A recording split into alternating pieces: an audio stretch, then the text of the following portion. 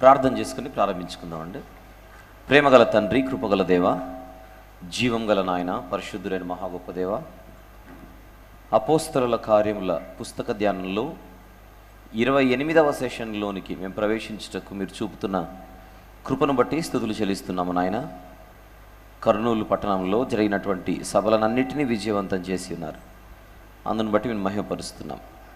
ఈ దినము నుండి తండ్రి, ఈ పుస్తకంలోని 13వ అధ్యాయము నుండి వివరణ కొరకు మా ప్రయాణం మొదలవుచుండగా మా శక్తి, మా ప్రయత్నాలు, మా సొంత జ్ఞానం ఏది కూడా ఫలభరితముగా ఉండదని తండ్రి, అవేవి కూడా పనికిరావని మీ సన్నిధిలో ఒప్పుకొనుచు,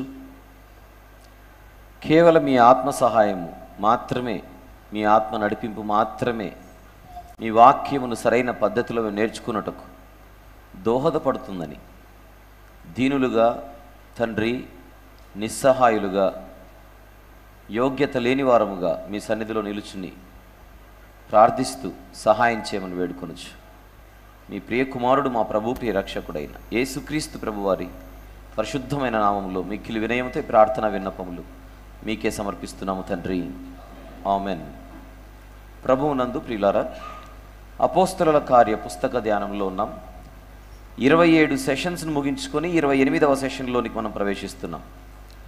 మనము గడిచిన వారంలో మనం మాట్లాడుకున్నట్టుగా పుస్తకంలో 28 అధ్యాయాలు ఉండగా ఈ పుస్తకాన్ని మనము 3 ప్రధాన భాగాలుగా మనం విభజించుకుని ఉన్నాం. అందులో మొదటి అధ్యాయం నుండి 7వ అధ్యాయం వరకు మొదటి ప్రధాన భాగం అయితే, 8వ అధ్యాయం నుండి 12వ అధ్యాయం వరకు రెండవ ప్రధాన భాగం. మొదటి ప్రధాన భాగానికి మనం ఇచ్చుకున్నటువంటి టైటిలే యెరూషలేములో సంఘము.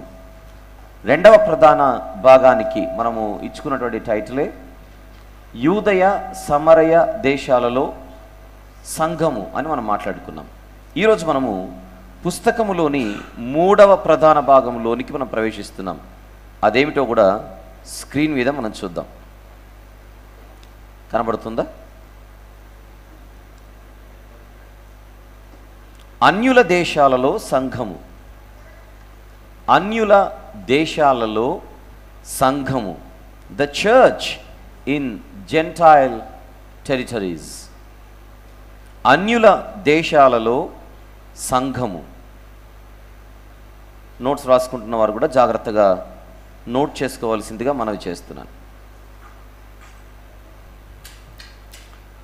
అన్యుల దేశాలలో సంఘము. The church in gentile territories. ఈ 13వ అధ్యాయము నుండి 28వ అధ్యాయం వరకు పరిశుద్ధాత్ముని పనులు, అపోస్తలుల కార్యములు అన్న మాట మనం చదువుకున్నప్పుడంతా వారి ద్వారా పరిశుద్ధాత్ముడు చేయిస్తున్న పనులు. ఇవి పరిశుద్ధాత్ముని కార్యాలు అని మనం మర్చిపోకూడదు. ఎప్పుడైతే మనం పరిశుద్ధాత్ముని కార్యములు అని మనం అంటామో లేదా అనుకుంటామో, న్యాచురల్గా ఆటోమేటిక్గా మనకు గుర్తుకు రావాలి, ఇది ఎంతో గంభీరమైనటువంటి పని, సాదాసీదా పని కాదు, ఇది చాలా సీరియస్ వర్క్ అని మనకు అర్థం కావాలి. ఎందుకంటే సమయాన్ని వ్యర్థపరిచేవాడు దేవుడు కాదు. మనం అనేక సందర్భాలలో సమయాన్ని వ్యర్థపరుస్తూ ఉంటాం, కానీ దేవుని పని అలా ఉండదు. ఆయన శైలి అది కాదు. ఆయనకంటూ ఒక అద్భుతమైనటువంటి ప్రణాళిక ఉంటుంది. ఆయనకంటూ ఒక అద్భుతమైనటువంటి సంకల్పం ఉంటుంది. ఆయనకంటూ ఒక అద్భుతమైనటువంటి లక్ష్యం ఉంటుంది. ఆ లక్ష్యానికి తన దాసులను నడిపిస్తూ ఉంటాడు. అది మనకు 12వ అధ్యాయం వరకు అద్భుత రీతిలో రుజువైన సంగతిని నేను జ్ఞాపకం చేస్తున్నాను. అంటే మొదటి అధ్యాయం నుండి 12వ అధ్యాయం వరకు ఏ ప్రయాణం అయితే జరిగిందో అక్కడ నుండి ఇంకా విస్తృతంగా దేవుడు తన సంఘాన్ని విస్తరింపచేయబోతున్నాడు అన్నమాట. అందుకే ఆ పేర్లలోనే మనకు మ్యాటర్ అర్థం కావాలి. యెరూషలేములో సంఘం అనగానే సంఘం అక్కడికి పరిమితమైంది ఒకానొక కాలంలో. తర్వాత యూదయ దేశమంతటా, తర్వాత సమరయ దేశమంతటా. ఇప్పుడు మనం ఈ 13వ అధ్యాయం నుండి సంఘ విస్తరణను చూడబోతున్నాం. ద చర్చ్ ఎక్స్పాన్షన్ మనం చూడబోతున్నాం. ఎక్కడెక్కడ? అన్యుల దేశాల్లో సంఘాన్ని నేను జీవజల నది అని నేను పోల్చి మాట్లాడిన సంగతి జ్ఞాపకం చేస్తున్నాను. ఇది ప్రవహించే నది, ఇది పారే నది. కేవలం యెరూషలేముకు మాత్రమే పరిమితమైతే కాదు, ఇది భూదిగంతముల యందును సర్వభూతలమంతా కూడా ఈ నది ప్రవహించాలి.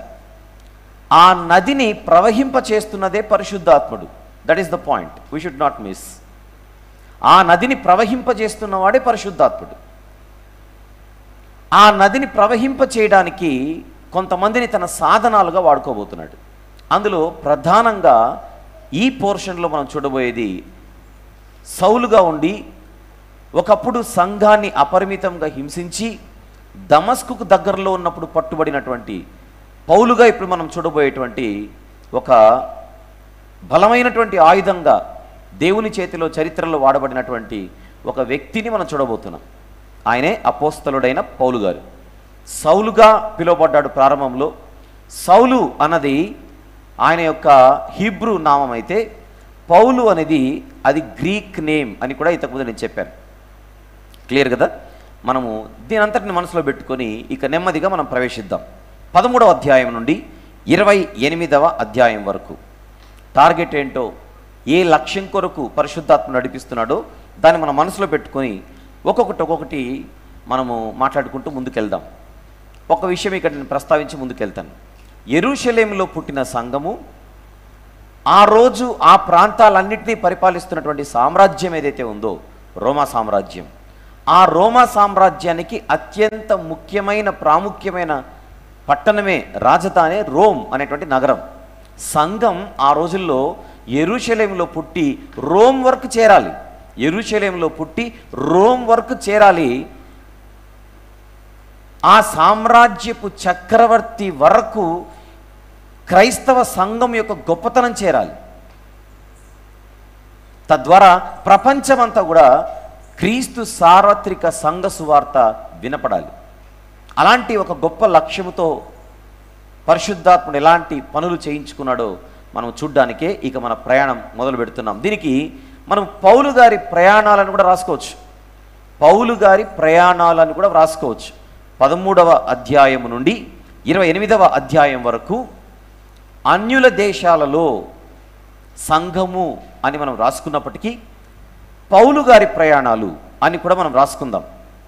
నేను పౌలు గారి ప్రయాణాలు అని అన్నప్పుడు ఇంతకు మునుపు కొన్ని సంవత్సరాల క్రిందట, అంటే 2014 అనుకుంటాను, 2014వ సంవత్సరంలో పౌలు గారి ప్రయాణాలు అనేటువంటి అంశంపై గుంటూరులో నేను 3 భాగాలు మాట్లాడడం జరిగింది. అవి మీకు యూట్యూబ్లో ఉన్నాయి.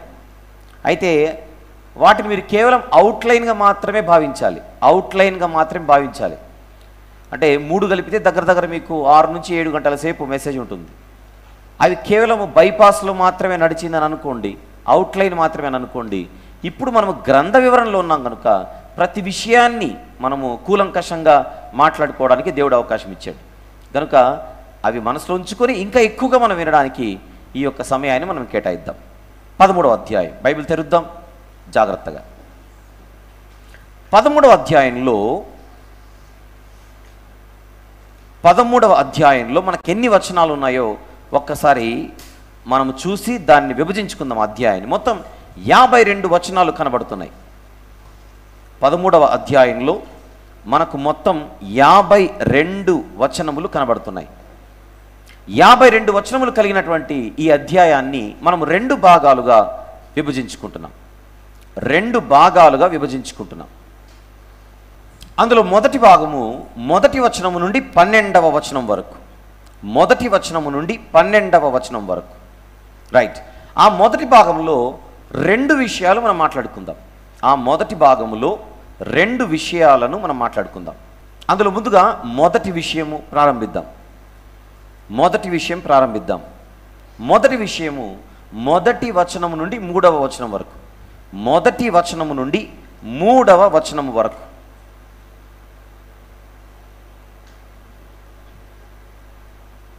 దీనికి ఒక సబ్ టైటిల్ ఇద్దాం. On the screen please. మొదటి విషయము, మొదటి సువార్త ప్రయాణము ప్రారంభము. The first machine journey begins. Right. మొదటి సువార్త ప్రయాణము ప్రారంభం. మొదటి 3 వచనాలు. ఇక అందరు బైబిల్ తెరిచి జాగ్రత్తగా చూద్దాం. అంతియొకయలోనున్న సంఘములో బర్నబా, నీగెర అనబడిన సుమయోను, కురేనీయుడైన లూకియా, చతుర్థాధిపతి అయిన హేరోదుతో కూడా పెంచబడిన మనయేను, సౌలు అను ప్రవక్తలను బోధకులను ఉండిరి.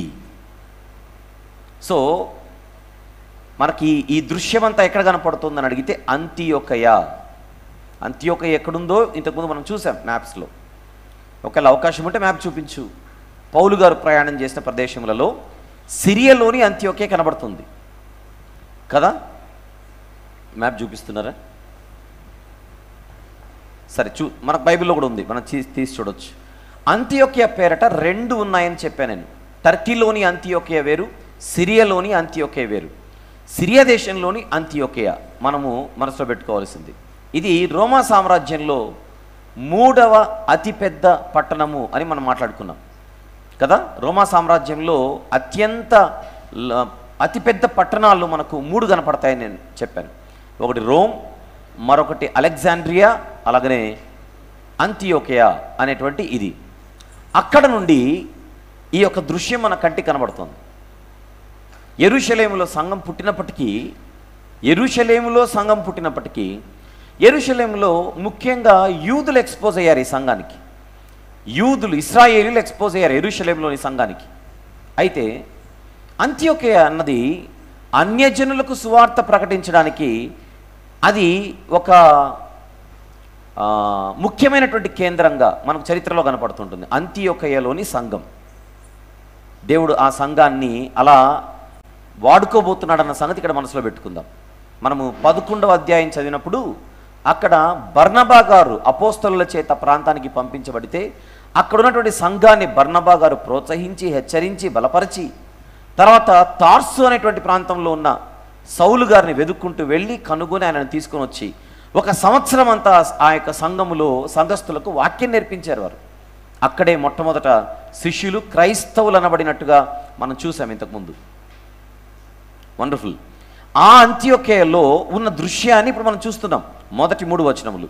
అంతియోకయలోనున్న సంఘములో ఎవరెవరున్నారని అడిగితే ఒక 5 పేర్లు కనపడుతున్నాయి చూడండి. 5 మెంబర్స్. బర్నబా నంబర్ 1, నీగెర అనబడిన సుమయోను నంబర్ 2, కురేనీయుడైన లూకియా నంబర్ 3, చతుర్థాధిపతి అయిన హేరోదుతో కూడా పెంచబడిన మనయేను నంబర్ 4, సౌలు అను ప్రవక్తలను బోధకులను ఉండిరి అని కనబడుతోంది. 5 మంది వీళ్ళు. అంతియోకయ సంఘములో సంఘస్థులు ఎంతోమంది ఉన్నా ఒక 5 మాత్రం ప్రధానంగా సంఘాన్ని నడిపించేటువంటి క్యాడర్లో కనపడుతున్నారు. ఆ 5 పేర్లు ఇక్కడ మనం చూస్తున్నాం. అయితే ఈ 5 పేర్లు చెబుతున్నప్పుడు వారు కొంతమంది, ఇప్పుడు బర్నబా గారి గురించి ఆల్రెడీ మనకు బైబిల్లో ఉంది. ఆయన కుప్రలో పుట్టినవాడు అని ఇంతకుముందు మనం 4వ అధ్యాయంలో చూసాం. కుప్రలో పుట్టినవాడు అని మనం చూసాం. అంటే ఈ సంఘములో కేవలం ఒకే ప్రాంతానికి చెందిన వారు లేరు. గమనిద్దాం, ఒకే ప్రాంతానికి చెందిన వారు లేరు. కుప్రలో పుట్టిన బర్నబా గారు ఉన్నారు. అలాగనే మనం ముందుకెళ్తే నీగెర అనబడిన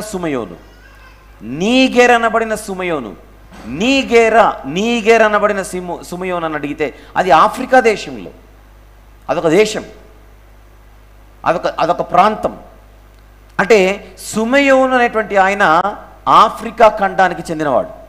అలాగనే కురేనీయుడైన లూకియా తాను కూడా ఆఫ్రికానే. మనకు బైబిల్లో అదే మ్యాప్లో కనపడుతుంది చూడు ఒకసారి. పౌలు ప్రయాణం చేసిన ప్రదేశములు అనేటువంటి దాంట్లో ఐగుప్తును చూపించగలిగితే ఐగుప్తుకు ఎడమ వైపున మీకు కురేనియా అని కనబడుతుంది ఆన్ ద స్క్రీన్ చూడండి. ఇంకా వచ్చేసి అది కురేనియా మధ్యధరా సముద్రానికి దక్షిణాన ఉంది. ఆఫ్రికా రీజన్ కిందికి వస్తుంది కురేనియా. ఆ ప్రాంతానికి చెందిన వాడైన లూకియా. అంతియోకయ సంఘములో ఆఫ్రికన్స్ ఉన్నారు. Note this point. అంతియోకయ సంఘములో ఆఫ్రికన్స్ ఉన్నారు. రైట్. చతుర్థాధిపతి అయిన హేరోదుతో కూడా పెంచబడిన మనయేను. ఈయనొక్కడే పాలస్తీనా భూభాగానికి చెందినవాడు. చతుర్థాధిపతి అయిన హేరోదుతో కూడా పెంచబడిన చతుర్థాధిపతి అయిన హేరోదుతో కూడా పెంచబడినవాడు. పాలస్తీనా భూభాగానికి చెందినవాడు. ఇతని పేరు ఏం పేరు? మనయేను అని కనబడుతుంది. ఇక సౌలు అనేటువంటి ఆయన తార్సు వాడు అని ఇంతకుముందు మనం చూసాం. టర్కీ దేశానికి చెందినవాడు.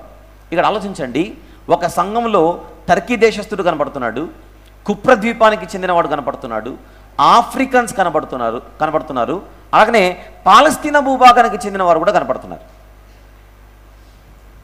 అంటే సంఘములో సెవరల్ కల్చర్స్ నుంచి వచ్చిన వాళ్ళు, ఒకే ప్రాంతానికి చెందిన వాళ్ళు కాదు, వివిధ ప్రాంతాల నుంచి వచ్చిన వారు. ఆఫ్రికన్స్ అంటే వారు సహజంగా నలుపు రంగులో ఉంటారని మనం అనుకోవచ్చు ఇన్ జనరల్.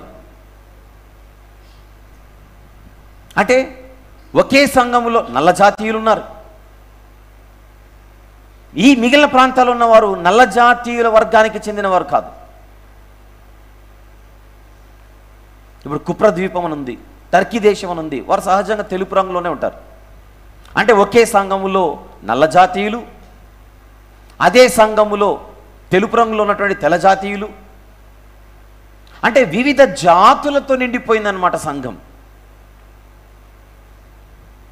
యెరూషలేములో కేవలము ఒకే ప్రాంతంలో పుట్టినటువంటి సంఘము కాస్త నెమ్మదిగా సంఘ విస్తరణ జరుగుతుండగా క్రీస్తు సార్వత్రిక సంఘములోనికి అన్ని జాతుల వారు వచ్చేస్తున్నట్టుగా కనబడుతోంది. ఇది మనం గమనించాలి. అంటే సంఘం అంటే ఏంటి? ఒకే వర్గానికి చెందిన వారు ఉన్నది సంఘం కాదు. అంటే మా వర్గం వారే ఉండాలి, ఇంకేంటి మా బ్యాక్గ్రౌండ్ ఉన్న వాళ్ళే ఉండాలి, మా భాష మాట్లాడేవారు మాత్రమే ఉండాలి, మా ప్రాంతం వాళ్ళు మాత్రమే ఉండాలి, వాళ్ళే మావారు, వారే మావారు అనేది సంఘం కాదు, అన్నది సంఘం కాదు. రంగును బట్టి నువ్వు వేరు, భాషను బట్టి నువ్వు వేరు, ప్రాంతమును బట్టి నువ్వు వేరు, యాసను బట్టి నువ్వు వేరు, నీకున్నటువంటి వెనకలున్న సంస్కృతిని బట్టి నువ్వు వేరు, ప్రాంతాలు వేరు కావచ్చు, రంగు వేరు కావచ్చు, భాష వేరు కావచ్చు, యాస వేరు కావచ్చు. కానీ అందరికీ ఉన్నటువంటి ఒకే ఒక కామన్ ఫ్యాక్టర్ ఏంటని అడిగితే క్రీస్తునందు విశ్వాసం. క్రీస్తునందు విశ్వాసం. ఈ అంత్యోక్య అనేటువంటి సంఘంలో ఉన్నవారు ఆఫ్రికన్స్ ఉన్నారు. ఏంటి కలిపింది వీళ్ళతో మిమ్మల్ని అని అడిగితే hour belief in Christ, our faith in Christ. క్రీస్తునందు విశ్వాసం అన్నది అందరినీ ఐక్యపరిచింది. యూదుడని గ్రీసు దేశస్థుడని, దాసుడని స్వతంత్రుడని భేదము లేకుండా అందరినీ కలిపేదే క్రీస్తునందు విశ్వాసం. ఐక్యపరిచేది. వేరువేరు భావాలు ఉన్నటువంటి వారిని ఆ భావాలలో నుంచి బయటికి రప్పించి కలిపేది. అందుచేత సంఘానికి ఉన్నటువంటి క్వాలిటీ, సంఘానికి ఉండవలసినటువంటి క్వాలిటీ ఏంటని అడిగితే ఇది ఐక్యపరిచేది. It unites. సంకుచిత భావాలలో నుంచి మనిషిని బయటికి తీసుకొని వచ్చేది. సంకుచిత భావాలలో నుండి బయటికి తీసుకొని వస్తుంది సంఘం.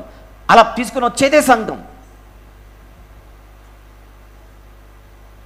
అలాంటి పరిస్థితి ఈరోజు మన స్థానిక సంఘాలలో ఉందా లేదా అని పరిశీలించుకోవాలి. ఈరోజు మన కళ్ళ ముందు కనపడుతున్నటువంటి స్థానిక సంఘాలలో మనది కూడా ఒక సంఘం. మనందరి స్థానిక సంఘాలలో వింటున్న ప్రతి ఒక్కరు కూడా పరిశీలించుకోవాల్సినటువంటి అవసరం ఉంది. ఇక్కడ మావారు అని కొంతమందిని మాత్రమే మనం చూడగలుగుతున్నామా? సంఘంలో అందరూ మనవారే అనేటువంటి ఫీలింగ్ మనకు ఉందా లేదా అని పరిశీలించుకోవాల్సిన అవసరం ఉంది.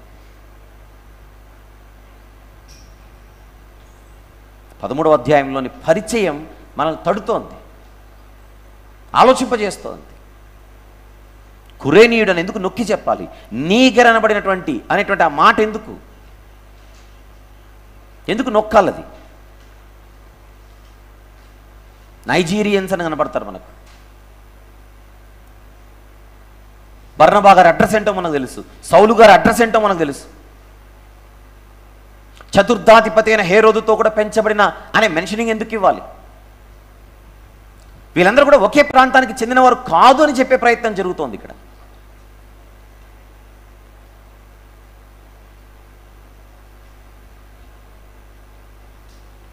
అంటే సంఘము ద్వారా ప్రకటింపబడే సువార్త వివిధ సంస్కృతులలో ఉన్న వారిని ఒక్కచోటికి తీసుకొని వచ్చి అందరినీ ఐక్యపరిచి కలిపి ఒక్కచోట కూర్చుండబెట్టగలిగేటువంటి శక్తి కలిగినది. దీన్ని క్రాస్ కల్చరల్ ఇవాంజలిజం అని అంటారు. ఏమంటారు చెప్పండి? Cross cultural evangelism. కుదిరితే నోట్ చేసుకోండి on the screen. Can you చూపించు. చేయించుకోవాలనుకుంటున్నాడో అది ఆయనకు మహిమకరంగా జరగాలనంటే ముందు ఆయన సహాయాన్ని మేము తీసుకోవాలి, ఆయన ఆనుకొని ఉండాలి. అప్పటికే సంఘం మిశ్రిత జనముతో నిండిపోతుంది. సంఘము మిశ్రిత జనముతో నిండిపోతుంది. రోజు రోజుకి బలపడుతోంది, ఎదుగుతోంది. సంఘం ఎదిగే కొద్దీ నాయకుల ప్రవర్తన ఎలా ఉంది? మేము ఇంకా ప్రభువును ఆనుకొని ఎక్కువ ఉండాలి. సంఘం అభివృద్ధి చెందే కొద్దీ దేవుని నడిపింపు ఇంకా ఎక్కువ అవసరం కనుక, దేవుని మీద ఆధారపడవలసినటువంటి అవసరం ఇంకా ఎక్కువ ఉంది కనుక నాయకులైన వారు ఆయనను ఆనుకొని జీవించడం మరింత విస్తృతంగా జరగాలి, మరింత విస్తృతంగా. అందుకే వారు ప్రభువును సేవించుచు ఉపవాసము చేయుచుండ్రి. సొలొమోను గారు అడిగారు కదా, నీకేం కావాలి నాయన అని అడిగితే, ఇంత విశాలమైనటువంటి రాజ్యాన్ని పరిపాలించడానికి నాకు శక్తి సరిపోదు ప్రభువా, నా జ్ఞానం అనుగ్రహించు. విశాలమైన రాజ్యం తన చేతుల్లోనికి వచ్చినప్పుడు అది పరిపాలించాలంటే మీరిచ్చే జ్ఞానము తప్ప నాకు వేరే దిక్కు లేదు. నా సొంత శక్తి సరిపోదు, సొంత జ్ఞానం సరిపోదు.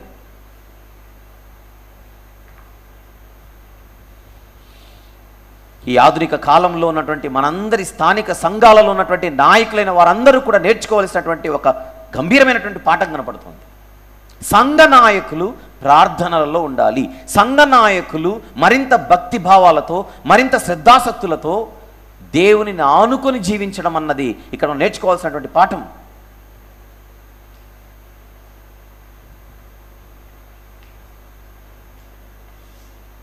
ఆదివారం ఆరాధనకు అందరూ వచ్చినట్టుగానే పెద్దలు కూడా వచ్చేసి కూర్చొని వెళ్ళిపోతే కుదరదు. విశ్వాసులు చెల్లిపోతున్నారు, పెద్దలు చెల్లిపోతున్నారు.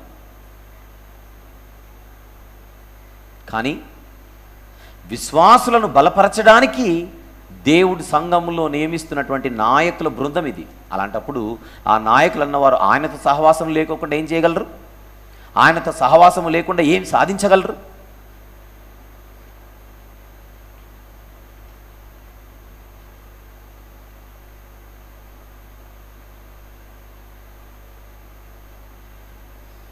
కనుక ఈరోజు సంఘ నాయకత్వ బాధ్యతలు కలిగిన వారు, అది చిన్న సంఘమైనా పెద్ద సంఘమైనా ఏదైనా సరే, పల్లెటూరైనా పట్టణమైనా, నాయకులన్న వారు ఖచ్చితంగా గుర్తుపెట్టుకోవాల్సింది, మేము దేవునితో సహవాసం ఎక్కువ కలిగి ఉండాలి. మేము దేవునితో సహవాసం ఎక్కువ కలిగి ఉండాలి. అది ఎలా సాధ్యమవుతుంది? ప్రార్థనలు.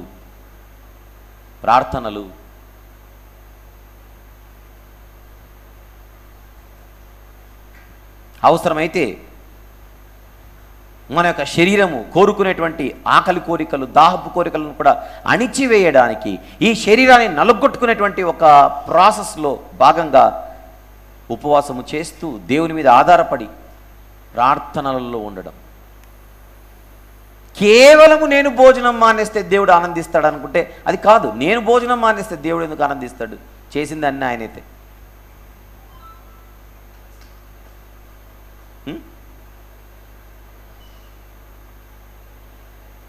మన శరీరము మనల్ని జయించడానికి ప్రయత్నం చేస్తున్నప్పుడు ఆ శరీరాన్ని మనము జయించేటువంటి ఒక అద్భుతమైనటువంటి అవకాశం ఈ ఉపవాసము ద్వారా మనకు దొరుకుతుంటే, ఆ శరీరాన్ని జయించాలనంటే దేవుని సహాయం అవసరం కనుక అప్పుడు మనము ప్రార్థనలో ఉండి దేవుణ్ణి ఆనుకొని, నేను చేయబోయే పనిలో నా శరీరం నన్ను జయించకుండా, నేను చేయబోయేటువంటి పనులలో నా శరీరము నాపై పైచేయి సాధించకుండా, కేవలం మీ శక్తి చేత మాత్రమే నేను ఎలాంటి కఠినమైనటువంటి పరిస్థితినైనా ఎదుర్కోవడానికి సహాయం చేయమని ఒక అద్భుతమైనటువంటి అభ్యాసంలోనికి వెళ్తున్నట్టు. యేసు ప్రభు పరిచర్యలోనికి వెళ్ళే ముందుగా 40 దినముల పాటు ఆయన ఏం చేశారు? ఉపవాసం ఉండి ఆయన గడిపినట్టుగా మనం చూస్తున్నాం. అంత్యోదయ సంఘము ద్వారా ఏదో జరగబోతుంది. అది జరగడానికి నాయకులైన వారు సిద్ధపడుతున్నటువంటి తీరు ఇది.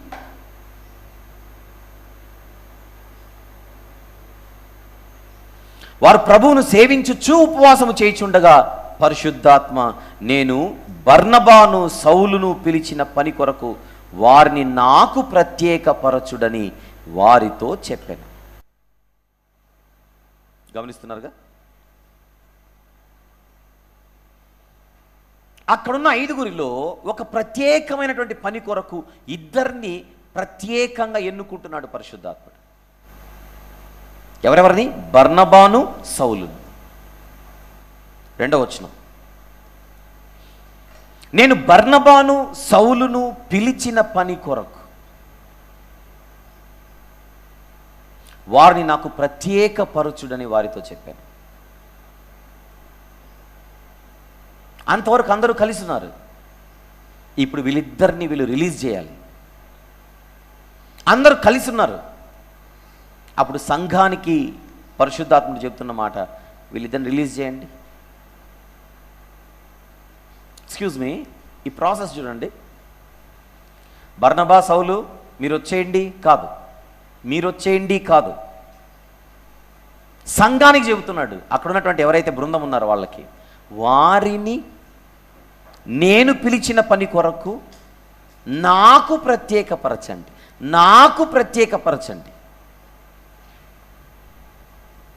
ఎవరు ప్రత్యేకపరచాలి? ఎవరు ప్రత్యేకపరచాలి? సంఘం. సంఘం. ఇప్పుడు పరిశుద్ధాత్ముడు వీళ్ళని మీరు బయటకు వచ్చాడని చెప్పొచ్చుగా, నేరుగా మీరు బయటకు వచ్చాడని చెప్పొచ్చుగా.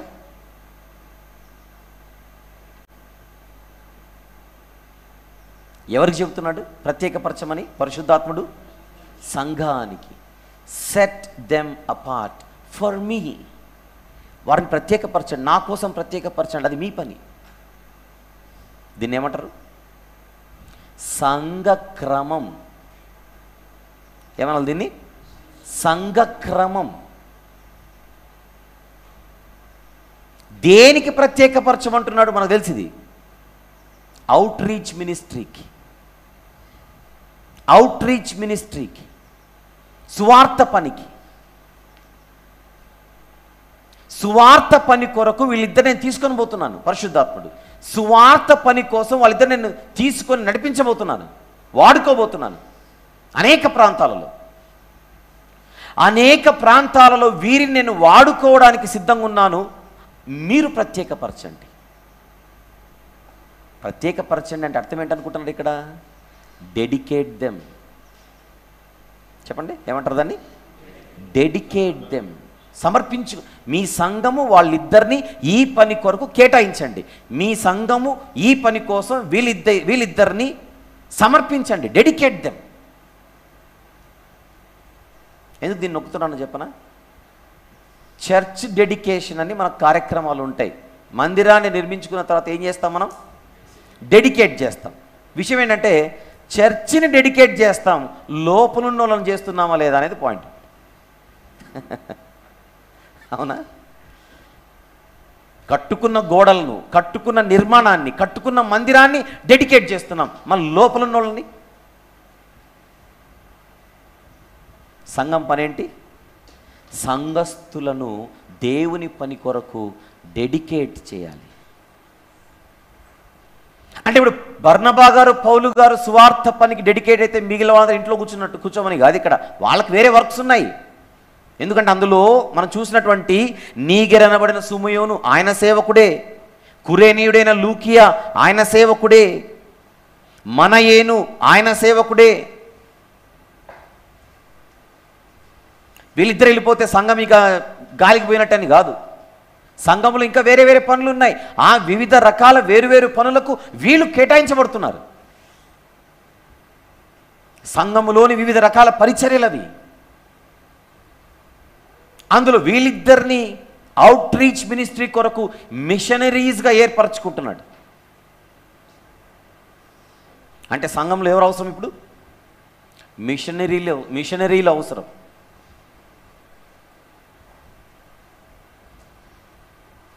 Gospel to the unreached people. సువార్త అందని ఎందరో ఉండగా సంఘము బాధ్యత తీసుకొని సువార్త అందని ప్రాంతాలకు సంఘం అన్నది సువార్థికుల బృందాన్ని పంపాలి. అలా కొంతమంది సువార్థికుల పనివారిని, సువార్థికులను సంఘము తయారు చేసుకోవాలి. సువార్థికుల బృందాన్ని సంఘము తయారు చేసుకొని ఆ పని కొరకు వీళ్ళను కేటాయించాలి, సమర్పించాలి, డెడికేట్ చేయాలి. ఇది ప్రతి స్థానిక సంఘానికి దేవుడిచ్చిన పని.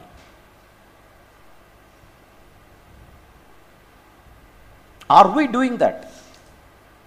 ఈరోజు మన సంఘాలు అవి చేస్తున్నాయా? లోపలున్న వారిని దేవుని పని కొరకు, ఇదిగో దేవుడు నీకు ఇచ్చిన తలాంతులు ఇవి, దేవుడు నీకు ఇచ్చినటువంటి సామర్థ్యం ఇది, ఈ పని కొరకు నువ్వు డెడికేట్ అవ్వాలి.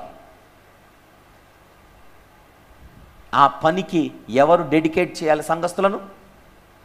సంఘమే. సంఘము చేత, అది పాయింట్ ఇక్కడ, సంఘము చేత. పరిశుద్ధాత్మనికి అధికారం లేదు. మీ ఇద్దరు వచ్చేయండి బయటికి పని ఉందనంటే అలా పిలిచే అధికారం లేదా? ఉంది, కానీ అది చేయట్లేదు పరిశుద్ధాత్ముడు. ఒక పద్ధతి. వాళ్ళతో నాకు పనుంది, మీరు పంపండి. వాళ్ళతో నాకు పనుంది, మీరు ప్రత్యేకపరచండి. వాళ్ళతో నాకు పనుంది, మీరు సిద్ధపాటు చేయండి. మొత్తం అంటే అపోస్తలుల కార్యముల పుస్తకములో సంఘము ఉంది, దానికంటే ఒక క్రమము ఉంది. సంఘము ఉంది, క్రమము ఉంది. సంఘానికి క్రమం ఉండాలి. ఆ క్రమాన్ని సంఘస్థులు పాటించాలి. దీన్ని చర్చ్ డిసిప్లిన్ అని అంటారు. ఏమంటారు దీన్ని? చర్చ్ డిసిప్లిన్, సంఘ క్రమం. ఆ సంఘ క్రమాన్ని ఎవరు పాటించాలి? పైనున్న వాడి నుంచి కిందున్న వాడి వరకు, సంఘాధ్యక్షుడు నుంచి సండే స్కూల్ అబ్బాయి వరకు అందరూ.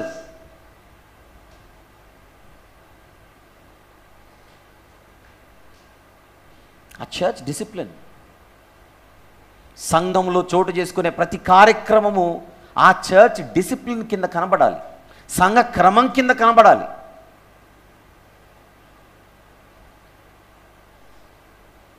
అందుకే సంఘములో ఉన్న వారిని ఎవరైనా మా ఊరికి వచ్చి వాక్యం చెప్పండి, మా మందిరానికి వచ్చి వాక్యం చెప్పండి అని అంటే వెంటనే వాళ్ళకి ఏం మైండ్లో వెలగాలి?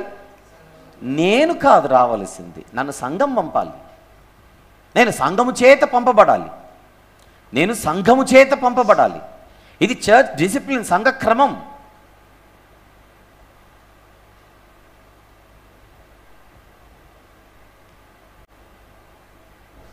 అది అంత్యోకే సంఘంలో కనపడుతుంది. మొదటి 3 వచనాలలో 13వ అధ్యాయం. ఎప్పుడైతే పరిశుద్ధాత్ముడు చెప్పాడో 3వ వచనంలో, 2వ వచనంలో పరిశుద్ధాత్ముడు చెప్పాడు, 3వ వచనంలో అంతట వారు ఉపవాసముండి, మళ్ళీ చూడండి, ప్రార్థన చేసి వారి మీద చేతులుంచి వారిని పంపిరి. ఎవరు పంపారు? బర్నబా గారిని, సౌలు గారిని సంఘం పంపింది. ఏం చేసి? ఉపవాసముండి ప్రార్థన చేసి చేతులుంచి. అంటే అర్థం ఏంటి? వీళ్ళని ఈ పని కోసం ఏం చేస్తున్నాం? ప్రత్యేకపరుస్తున్నాం. ఆర్డైనింగ్ them to this machine, ఆర్డైనింగ్ them, setting them apart, dedicating them.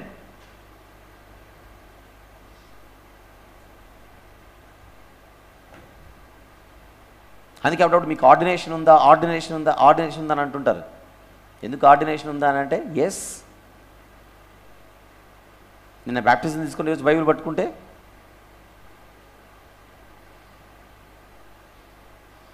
MBBS చేయకోకుండా, లేకపోతే అసలు ఏ మాత్రము ఎక్స్పీరియన్స్ లేకోకుండా, ఏ మాత్రం చదువు లేకోకుండా వెళ్ళి కడుపు కోసినట్టు అయిపోతుంది అది.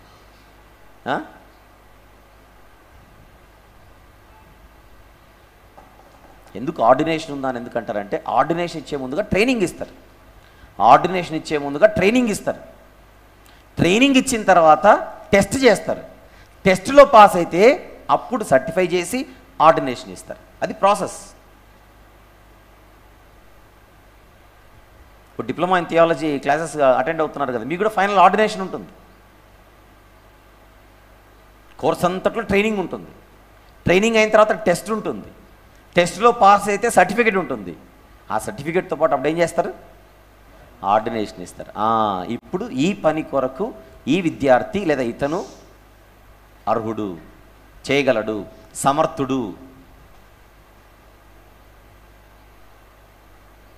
మనం నేర్చుకోకుండా వెళ్ళి చెప్పకూడదని కాదు, కానీ చేయవలసినంత న్యాయం చేయలేం దేవుడు మనల్ని ఏర్పరచుకున్న తర్వాత. అదే మనము ట్రైనింగ్ తీసుకుంటే ఎక్కువ న్యాయం చేస్తాం. అదే 5 సంవత్సరాలలో, అదే 10 సంవత్సరాలలో. మనకున్న ఆయుష్కాలం గురించి మాట్లాడుతున్నాం. మనకున్న చిన్న ఆయుష్కాలంలో ఏం చేయొచ్చు? మనం న్యాయం చేయొచ్చు. దేవుడే నాకు నేర్పిస్తాడండి, దేవుడే నేర్పిస్తాడు. ఒకరి ద్వారా, ఒక పద్ధతి ద్వారా దేవుడు మనకి ఇస్తున్నటువంటి అవకాశాలు నేర్చుకోవడానికి. చూడండి, వారు ఉపవాసం ఉండి ప్రార్థన చేసి వారి మీద చేతులుంచి వారిని పంపిరి. అది ప్రాసెస్. ఒక్కసారి వాక్యం వింటున్న వివిధ ప్రాంతాలలోని సంఘాలు, నాయకులు, సంఘస్థులు, మన స్థానిక సంఘాలలో ఈ క్రమం కనబడుతోంది. విచ్చలవిడిగా క్రమము లేకుండా ఎవరికి వాళ్ళు డెసిషన్స్ తీసుకొని, కొరింథీ సంఘం అట్లే తయారైంది. కొరింథీలోని సంఘం అట్లే తయారైంది. అందరూ హీరోలే, అందరూ నాయకులే, అందరూ బాసులే. ఈరోజు ఒకరు వచ్చి ఒక మాట చెప్తే రేపు ఇంకొకరు వచ్చి దాన్ని మార్చేస్తారు.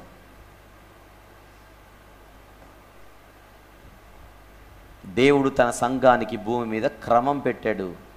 ఆ క్రమాన్ని పాటించాలి. It's a discipline. ఎవరు గౌరవించాలి చర్చ్ డిసిప్లిన్ని? అందరూ అందరూ అందరూ అందరూ. ఎంత ఆశ్చర్యం చూడండి. ఇక్కడ పరిశుద్ధాత్ముడు సంఘానికి చెబుతున్నాడు, మీరు చేస్తే నేను తీసుకొని వెళ్తాను. అది పాయింట్ అక్కడ. మీరు చేస్తే నేను తీసుకొని వెళ్తాను, మీరు చేస్తే నేను తీసుకొని వెళ్తాను. ఇప్పుడు పరిశుద్ధాత్ముడే పిలిచిన తర్వాత వీళ్ళు ప్రార్థన చేయాల్సిన అవసరం ఉందా? మనలో మాట, పరిశుద్ధాత్ముడే పిలిచిన తర్వాత వాళ్ళు మళ్ళీ వాళ్ళ కోసం ఉపవాసం ఉండి ప్రార్థన చేసి చేతులు పెట్టి ఇంతెందుకు అవసరం? ఆయన పిలుస్తున్నాడు, మేమేం చేసేది వెళ్ళిపోవడం అనలా. ఒక పద్ధతి ప్రకారంగా పంపుతున్నారు. ఇంట్లో పెళ్లి చేయడానికి కూడా ఒక పద్ధతులు ఉంటాయి మనకు. ముందు వాళ్ళు రావాలండి, వచ్చి అమ్మాయిని చూసుకొని వెళ్ళాలండి అంటారు కదా జనరల్గా. తర్వాత మేము వస్తామండి, మీరు నిర్ణయం చెప్పానంటే మేము ముందు వస్తామండి, మేము కూడా వస్తామండి. ఆ తర్వాత చెప్తాను నిర్ణయం, మేము కూడా వస్తామండి. పద్ధతి, మీరు వచ్చారు మేము వస్తాం, అప్పుడు మాట్లాడుకుందాం.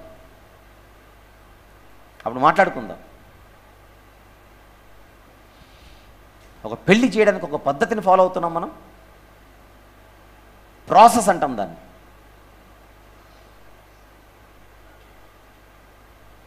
ఓ డేట్ రాసుకుంటాం, మాట్లాడుకుంటాం, ఎంగేజ్మెంట్ చేస్తాం. తర్వాత పెళ్ళి పద్ధతి. అసలు పద్ధతి లేకుండా పెళ్ళిళ్ళు జరగట్లా. మా వాడికి చదువుకునే వయసు వచ్చిందండి, మీ స్కూల్ పంపిస్తున్నామంటే కాదు, నువ్వు పంపిస్తే ఎలా? నువ్వు రా, ఇక్కడ ఒక అప్లికేషన్ ఫామ్ ఉంటుంది, ఫిలప్ చేయి, అడ్మిషన్ ప్రాసెస్ ఉంటుంది, దాన్ని ఫాలోగా.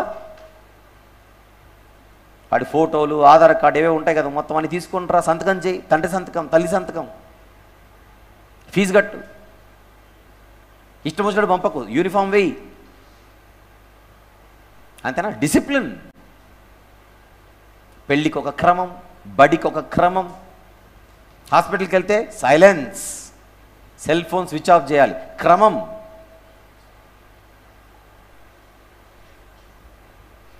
పరీక్ష రాయడానికి ఒక క్రమం ఉంది. పుస్తకాలు తీసుకొని వస్తాను, సంవత్సరం అంతా ఈ పుస్తకాలు నేను చదివిందంటే కుదరదు. ఇక్కడ తేకూడదు, క్రమం అది. ఇక్కడ తీసుకొని రాకూడదు. అన్ని చోట్ల క్రమం ఉన్నప్పుడు మందిరంలో క్రమం ఉండదా? ఒక పద్ధతి.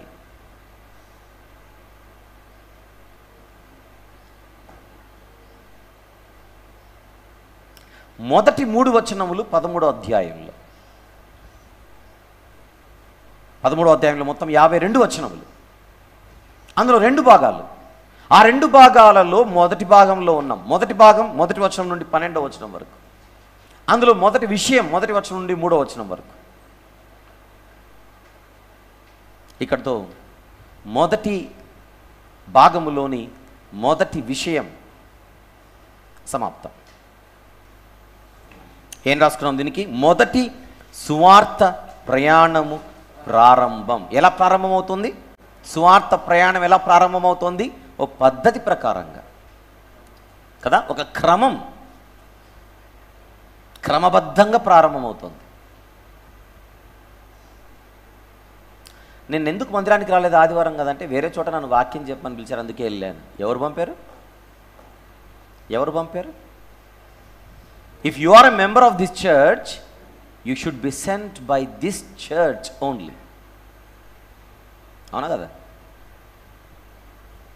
సంఘం పంపాలి, క్రమం అది. ఆ మాట ఎప్పుడు అనాలి? ఈ స్థానిక సంఘస్థుడు నువ్వు కాకపోతే, ఈ సంఘానికి నీకు సంబంధం లేకపోతే అప్పుడు మనం చెప్పొచ్చు. నేను అప్పుడప్పుడు వస్తుంటానండి, నేను అనేక చోట్ల నన్ను పిలుస్తుంటారు, because I'm N evangelist. Even ఒక ఇవాంజలిస్ట్ అయినా, ఎక్స్క్యూజ్ మీ, ఒక సంఘానికి కనెక్ట్ అయి ఉండాలి. మీరు ఎవరండి అని అంటే, నేను ఇవాంజలిస్ట్ అండి, సువార్థికుడినండి. బాగానే ఉంది. ఏ సంఘానికి చెందినవాడు? నేను ఎక్కడికి వెళ్ళనండి, సువార్థికుడిని. కాదు, అక్కడ పౌలు గారే ఒక సంఘానికి కనెక్ట్ అయి ఉన్నారు, బర్నబా గారే ఒక సంఘానికి కనెక్ట్ అయి ఉన్నారు. వాళ్ళే ఒక సంఘము చేత పంపబడుతున్నారు. ఇక్కడ మనం ఏదేదో మాట్లాడితేలా? అవునా? ఎంత సువార్థికుడైనా తనకంటూ ఒక స్థానిక సంఘం అనేది ఖచ్చితంగా ఉండాలి.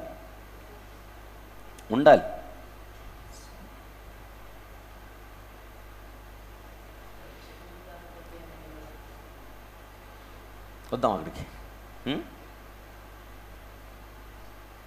మొదటి 3 వచనములు మనం చూస్తోంది.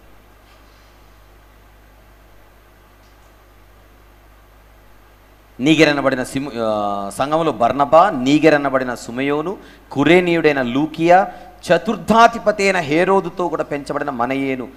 ఈ వ్యక్తి పాలస్తీనా భూభాగానికి చెందినవాడు. ఈ హేరోదులందరూ కూడా పాలస్తీనా భూభాగంలో ఉన్నటువంటి వారు. మనకు మత్తయి సువార్త 14లో ఒక చతుర్థాధిపతి కనబడతాడు. అసలు అది అలా మైండ్లో ఉంచుకోండి, తర్వాత మనం మాట్లాడదాం దాని గురించి. మొదటి సువార్త ప్రయాణము ప్రారంభం క్రమంగా జరిగింది. అది నా పాయింట్. దాన్ని నేర్చుకుందాం. మనము కూడా మన సంఘాలలో ఏం చేయాలి? ఇక మీద దీన్ని పాటించాలి, క్రమాన్ని పాటించాలి. వెళ్దాం. రెండవ విషయానికి మీరు రాసుకోవాల్సినటువంటి టైటిల్ 4వ వచనం నుండి 12వ వచనం వరకు, కుప్ర ద్వీపములో పరిచర్య లేదా కుప్రలో బోధించుట. చూడండి, కుప్ర ద్వీపములో పరిచర్య లేదా కుప్రలో బోధించుట.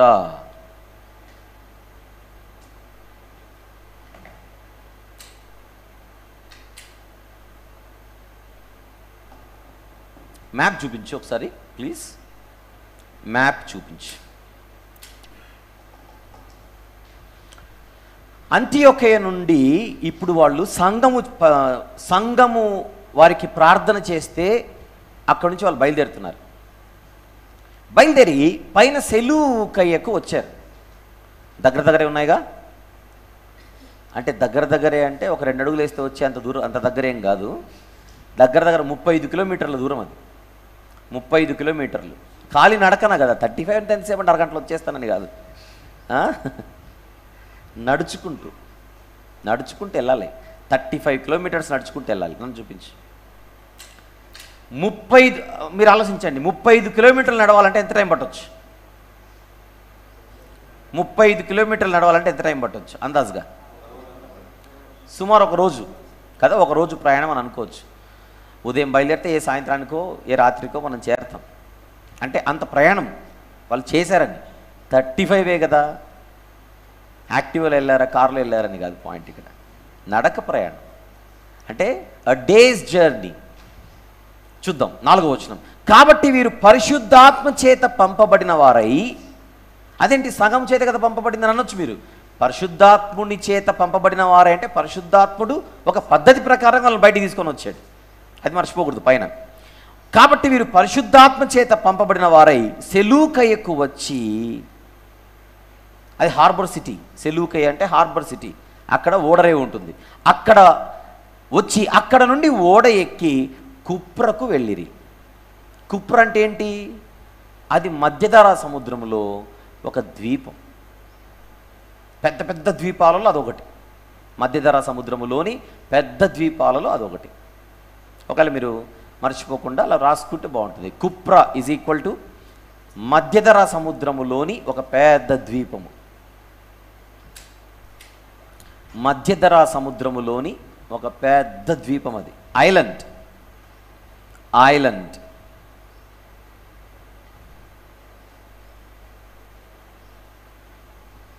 ఈ ద్వీపం అన్నది రోమన్ కంట్రోల్లో ఉంటుంది.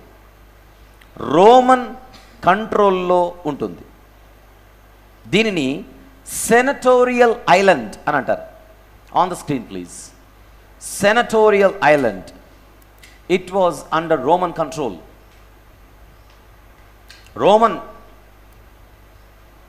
రోమన్ సెనెట్ చేత అది రూల్ చేయబడుతూ ఉంటుంది. It was a Roman controlled island. ఇప్పుడు వాళ్ళకు బర్నబా గారు, పౌలు గారు పరిశుద్ధాత్మ చేత పంపబడిన వారై సెలూకయకు వచ్చి అక్కడ నుండి ఓడ ఎక్కి కుప్రకు వెళ్ళిరి. వీరితో పాటు మార్కు అను మారు పేరు గల యోహాను అన్న ఆయన కూడా ఉన్నాడని ప్రస్తుతానికి అలా గుర్తుపెట్టుకోండి. ఆయన బర్నబా గారికి బంధువు. బైబిల్లో మార్కు సువార్త వ్రాసినటువంటి ఆయన, రైటా, ఉన్నాడని, అసిస్టెంట్గా ఉన్నాడు వాళ్ళకు. ఆయన గురించి మనం తర్వాత సెషన్స్లో మాట్లాడుకుంటాం. జస్ట్ అలా మైండ్లో ఉంచుకోండి, వీరితో పాటు ఆయన కూడా ఉన్నాడు అని. పోతే ఇక్కడ మనం గమనించవలసింది, విందాం జాగ్రత్తగా. పరిశుద్ధాత్మ దేవుడు వీరిని మిషనరీ ప్రయాణానికి బయటికి తీసుకొని వచ్చి మొట్టమొదట ఎక్కడికి తీసుకొని వెళ్ళాడు? కుప్రకు తీసుకొని వెళ్ళాడు.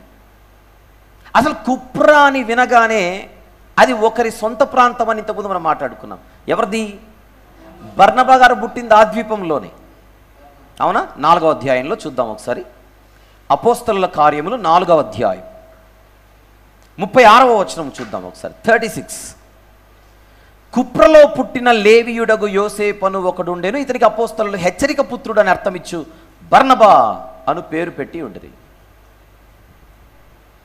కదా. అంటే ఇది బర్నబా గారి సొంతూరు అన్నమాట, సొంత ప్రాంతం అన్నమాట, ఆయన పుట్టిన ద్వీపం అన్నమాట.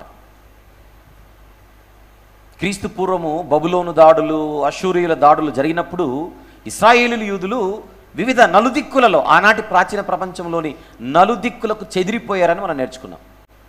చెదిరిపోయినప్పుడు వీళ్ళ పూర్వీకులందరూ కూడా వివిధ ప్రాంతాల్లో సెటిల్ అయిపోయారు. అలా సెటిల్ అయినప్పుడు ఆ వివిధ ప్రాంతాలలో వీళ్ళందరూ కూడా పుడుతూ వచ్చారు. అలా కుప్రలో బర్నబా గారు పుట్టడం జరిగింది. ఇప్పుడు ఈ సువార్త ప్రయాణంలో భాగంగా ఆయన మొట్టమొదట కుప్రకే నడిపించాడు. వీళ్ళు వెళ్ళలా, ఆయన నడిపించాడు, పరిశుద్ధాత్మ నడిపించాడు. ఎందుకు? 2వ వచనంలో నేను పిలిచిన పని, నేను చేయించుకోబోయే పని, అది పాయింట్ అక్కడ. నేను చేయించుకోబోయే పని, నేను బర్నబాను సౌలును పిలిచిన పని కొరకు వారిని నాకు ప్రత్యేకపరచండి. నాకు ప్రత్యేకపరచండి అంటే ఇది నేను చేయించబోయే పని. ఎక్కడికి నడిపిస్తున్నాడు ఆయన? మొట్టమొదట కుప్రకు నడిపిస్తున్నాడు. ఆలోచిద్దాం ఒకసారి, కుప్రకు ఎందుకు నడిపించాలి అంటే ఇది జాగ్రత్తతో కూడుకున్న ప్రయాణం అన్నమాట. ఎప్పుడైనా మనము ఈ సువార్త ప్రయాణాలను మనం చేపట్టినప్పుడు ముందుగా తెలిసిన ప్రాంతాలకు వెళ్ళాలి. అది పద్ధతి నేర్పిస్తున్నాడు. ఏకదం తెలియని ఒక ప్రాంతానికి వెళ్ళడం కంటే మనము వెళ్ళాలనుకున్నటువంటి రూట్లో మనకు ఫెమిలియర్ ప్రాంతాలు ఏమైనా ఉన్నాయా? అక్కడ ఎవరైనా మనకు తెలిసిన వాళ్ళు ఎవరైనా దొరికే అవకాశం ఉందా? గుడ్డికి వెళ్ళకూడదు, బ్లైండ్గా ఉండకూడదు జర్నీ అనేది. ఉన్నంతలో ప్లానింగ్ కరెక్ట్గా ఉండాలి. కుప్రకు వెళ్ళడం వల్ల ఏంటి, ఖచ్చితంగా బర్నబా గారికి సంబంధించిన వాళ్ళు ఎవరో ఒకరు అక్కడ ఉంటారు. వాళ్ళు ఉండడం వలన ఈ యొక్క మిషనరీ జర్నీకి ఒక అద్భుతమైనటువంటి ఏమంటారు సహకారం దొరికే అవకాశం ఉంది. అంటే మనం వెళ్ళే ప్రాంతంలో అక్కడ మనకు ఎవరో ఒకరు సహకారులు ఉండడం వలన పని అదే పనిగా కష్టతరంగా మనం మలుచుకోకుండా ఉన్నంతలో మనం సులభంగా చేసే అవకాశం ఉంటుంది.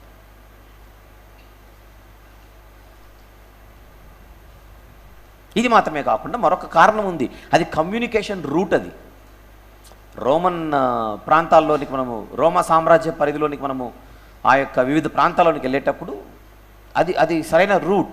కానీ అట్ ద సేమ్ టైం మనం మర్చిపోకుండా ఉండవలసింది, కుప్ర అనేది బర్నబా గారి సొంత ప్రాంతం అన్న విషయం మనం విస్మరించకూడదు ఇక్కడ ఈ సమయంలో. అది మాత్రమే కాకుండా కుప్రలో యూదుల సమాజ మందిరాలు కూడా ఉన్నాయని 5వ వచనంలో కనపడుతుంది. యూదుల సమాజ మందిరాలు కూడా ఉన్నాయని కింద కనపడుతుంది. ఎందుకు? వారు కుప్రకు వెళ్ళిన వెంటనే సలమి అనే ప్రాంతానికి వెళ్ళారు. సలమి అనేది it was a city in that island.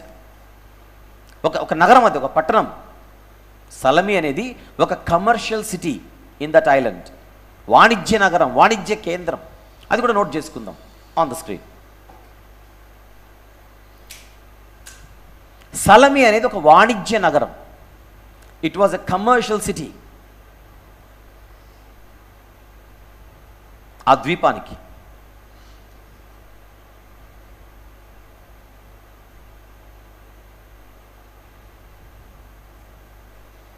రైటా? ఫైన్.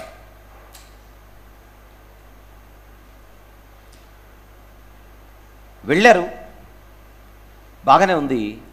కానీ వెళ్ళడం ఎక్కడికి వెళ్ళారు? సలమీలో ఉండగా యూదుల సమాజ మందిరములలో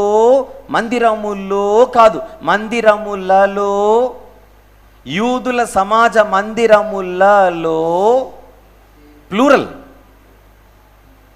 అంటే ఆ ప్రాంతంలో యూదులకు సమాజ మందిరం కాదు, మందిరములు. అంటే ఆ ప్రాంతంలో యూదులు ఎక్కువ ఉన్నారన్నమాట. అది పాయింట్ ఇక్కడ. ఆ ప్రాంతంలో ఎవరు ఎక్కువ ఉన్నారు? యూదులు ఎక్కువ ఉన్నారు. యాక్చువల్లీ పరిశుద్ధాత్మని టార్గెట్ ఏంటి? అన్యజనులకు వాక్యం ప్రకటింపజేయాలని. కానీ అన్యజనులకు వాక్యం ప్రకటింపజేయాలన్నా ఫస్ట్ వీళ్ళని ఎక్కడ తీసుకుని వెళ్ళాడు? జ్యూస్. ఎందుకు యూదుల మధ్యకు?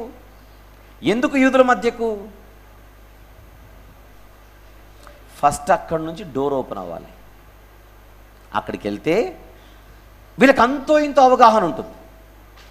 నజరేయుడైన యేసుక్రీస్తు అన్నటువంటి ఆయనను అంగీకరించకపోయినా కనీసం పాత నిబంధనపై వాళ్ళకి అంతో ఇంత అవగాహన ఉంటుంది కనుక దాన్ని బేస్ చేసుకొని లేఖనాలను ఎత్తి చూపించి లేఖనాల ఆధారంగా నజరేయుడైన యేసే క్రీస్తుని ప్రకటించవచ్చు. ఇది మాత్రమే కాకుండా ఈ కుప్రలో ఉన్న యూదులు కూడా ప్రతి ఏటా పస్కా పండుగకు, పెంతెకోస్తు పండుగకు యెరూషలేంకి వచ్చే అలవాటు ఉంటుంది. కంపల్సరీగా రావాలి కదా, రూల్ అది. అలా క్రీస్తు శకం 30న ఈ సలమీ నుండి కూడా పస్కా పండుగకు, పెంతెకోస్తు పండుగకు వెళ్ళిన వాళ్ళు ఉండరా చెప్పండి. వెళ్ళినప్పుడు పేతురు గారి మెసేజ్ విని ఉంటారా చెప్పండి.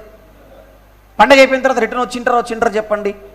ఈ పౌలు గారు బర్నబా గారు ఇక్కడికి వెళ్ళే సమయానికి, బర్నబా గారు పౌలు గారు అక్కడికి వెళ్ళే సమయానికి అప్పటికి ప్రతి ఏటా వీళ్ళు వెళ్ళేసి వస్తుంటారు.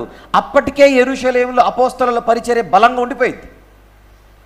కేవలం క్రీస్తు శకం 30 మాత్రమే వెళ్ళేసి వచ్చింటారు. ప్రతి ఏటా వెళ్ళరా? ప్రతి ఏటా వెళ్ళి ఉంటారు. ప్రతి ఏటా అపోస్తలుల బోధలు విన్నవారిలో అంతో ఇంతో కొంతమంది అక్కడ ఉండనే ఉంటారు. అలా తిరిగి వచ్చిన వాళ్ళు కుప్రలో యూదుల మధ్య మేము యెరూషలేముకి వెళ్ళినప్పుడు ఇది జరిగింది, ఈ వాక్యం విన్నాము, ఇది నిజమని మాకు అర్థమవుతుంది, నజరేయుడైన యేసే మనందరం ఎదురు చూస్తున్నటువంటి మెస్సియా అన్న బోధ ఆల్రెడీ వెళ్ళొచ్చిన వాళ్ళు ఒకరు కాకపోతే ఒకరు చెప్పకుండా ఉంటారు అక్కడ. అంటే నజరేయుడైన యేసు అనేటువంటి ఆయన యొక్క సువార్త కుప్రద్వీపంలో ఆల్రెడీ అంతో ఇంతో ఒక మోస్తారు ప్రకటింపబడుతూనే ఉంటుంది అని చెప్పవచ్చు. కారణం అక్కడ యూదులు ఉన్నారు కనుక. అప్పటికే సంఘస్థాపన జరిగి కొంతకాలం అయిపోయింది కనుక. క్రీస్తు శకం 30 సంఘస్థాపన జరిగింది. ఈ ప్రయాణం ఎప్పుడు స్టార్ట్ అవుతుంది? హేరోదు పురుగులు పడి చనిపోయిన తర్వాత.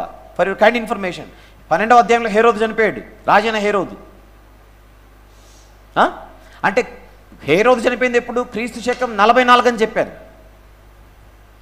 సంఘస్థాపన జరిగింది 30లో, అప్పటికి 14 ఏళ్ళు అయిపోయినట్టు హేరోదు చనిపోయిన తర్వాత. హేరోదు చనిపోయిన వెంటనే ఏమైనా బయలుదేరారా? కాదే. హేరోదు చనిపోయిన దానికి సువార్త ప్రయాణం మొదలవడానికి మధ్యలో ఖచ్చితంగా టైం గ్యాప్ ఉండదు. అంటే దగ్గర ఒక 15 సంవత్సరాల పైచిలుకు సంఘస్థాపన జరిగి నజరేయుడైన యేసు సువార్త ఆ ప్రకటన మొదలై అప్పటికే 15 ఇయర్స్ పైన అయిపోయింది. కుప్ర అనే ద్వీపం బర్నబా గారిది మళ్ళీ. అంటే అప్పటికే సువార్త పరిమళ వాసన ఆ కుప్ర ద్వీపంలో ఆల్రెడీ వెదజల్లబడుతూనే ఉండి ఉంటుంది. అయితే ఈసారి మాత్రం ఎందుకు స్పెషల్ అని అడిగితే, ఈసారి ఒక అపోస్తలుడు అడుగు పెడుతున్నాడు ఆ ద్వీపంలో. ఎవరు అపోస్తలుడు? పౌలు గారు.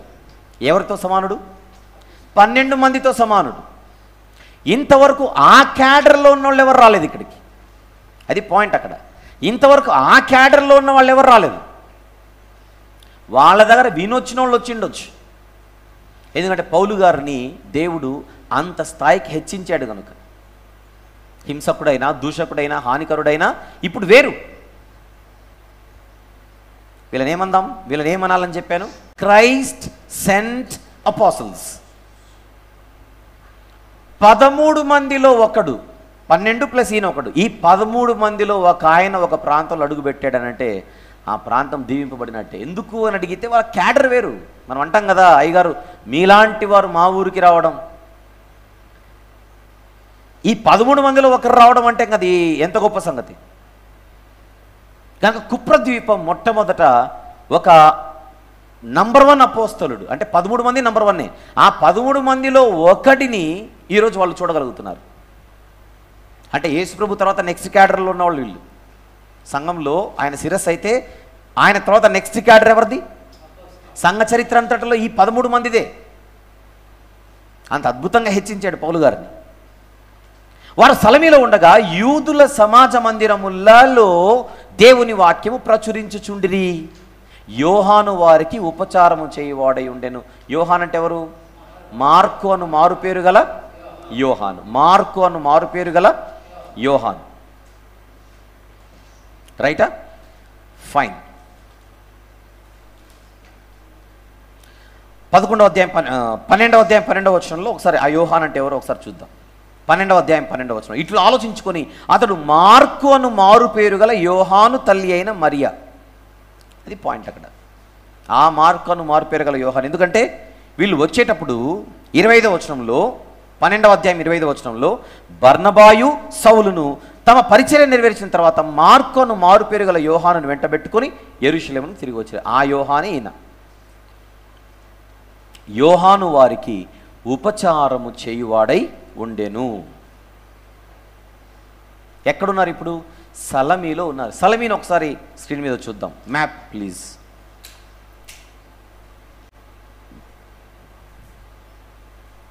కనబడుతుంది కదా సలమి?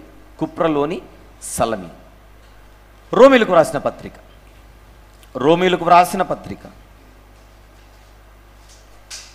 మొదటి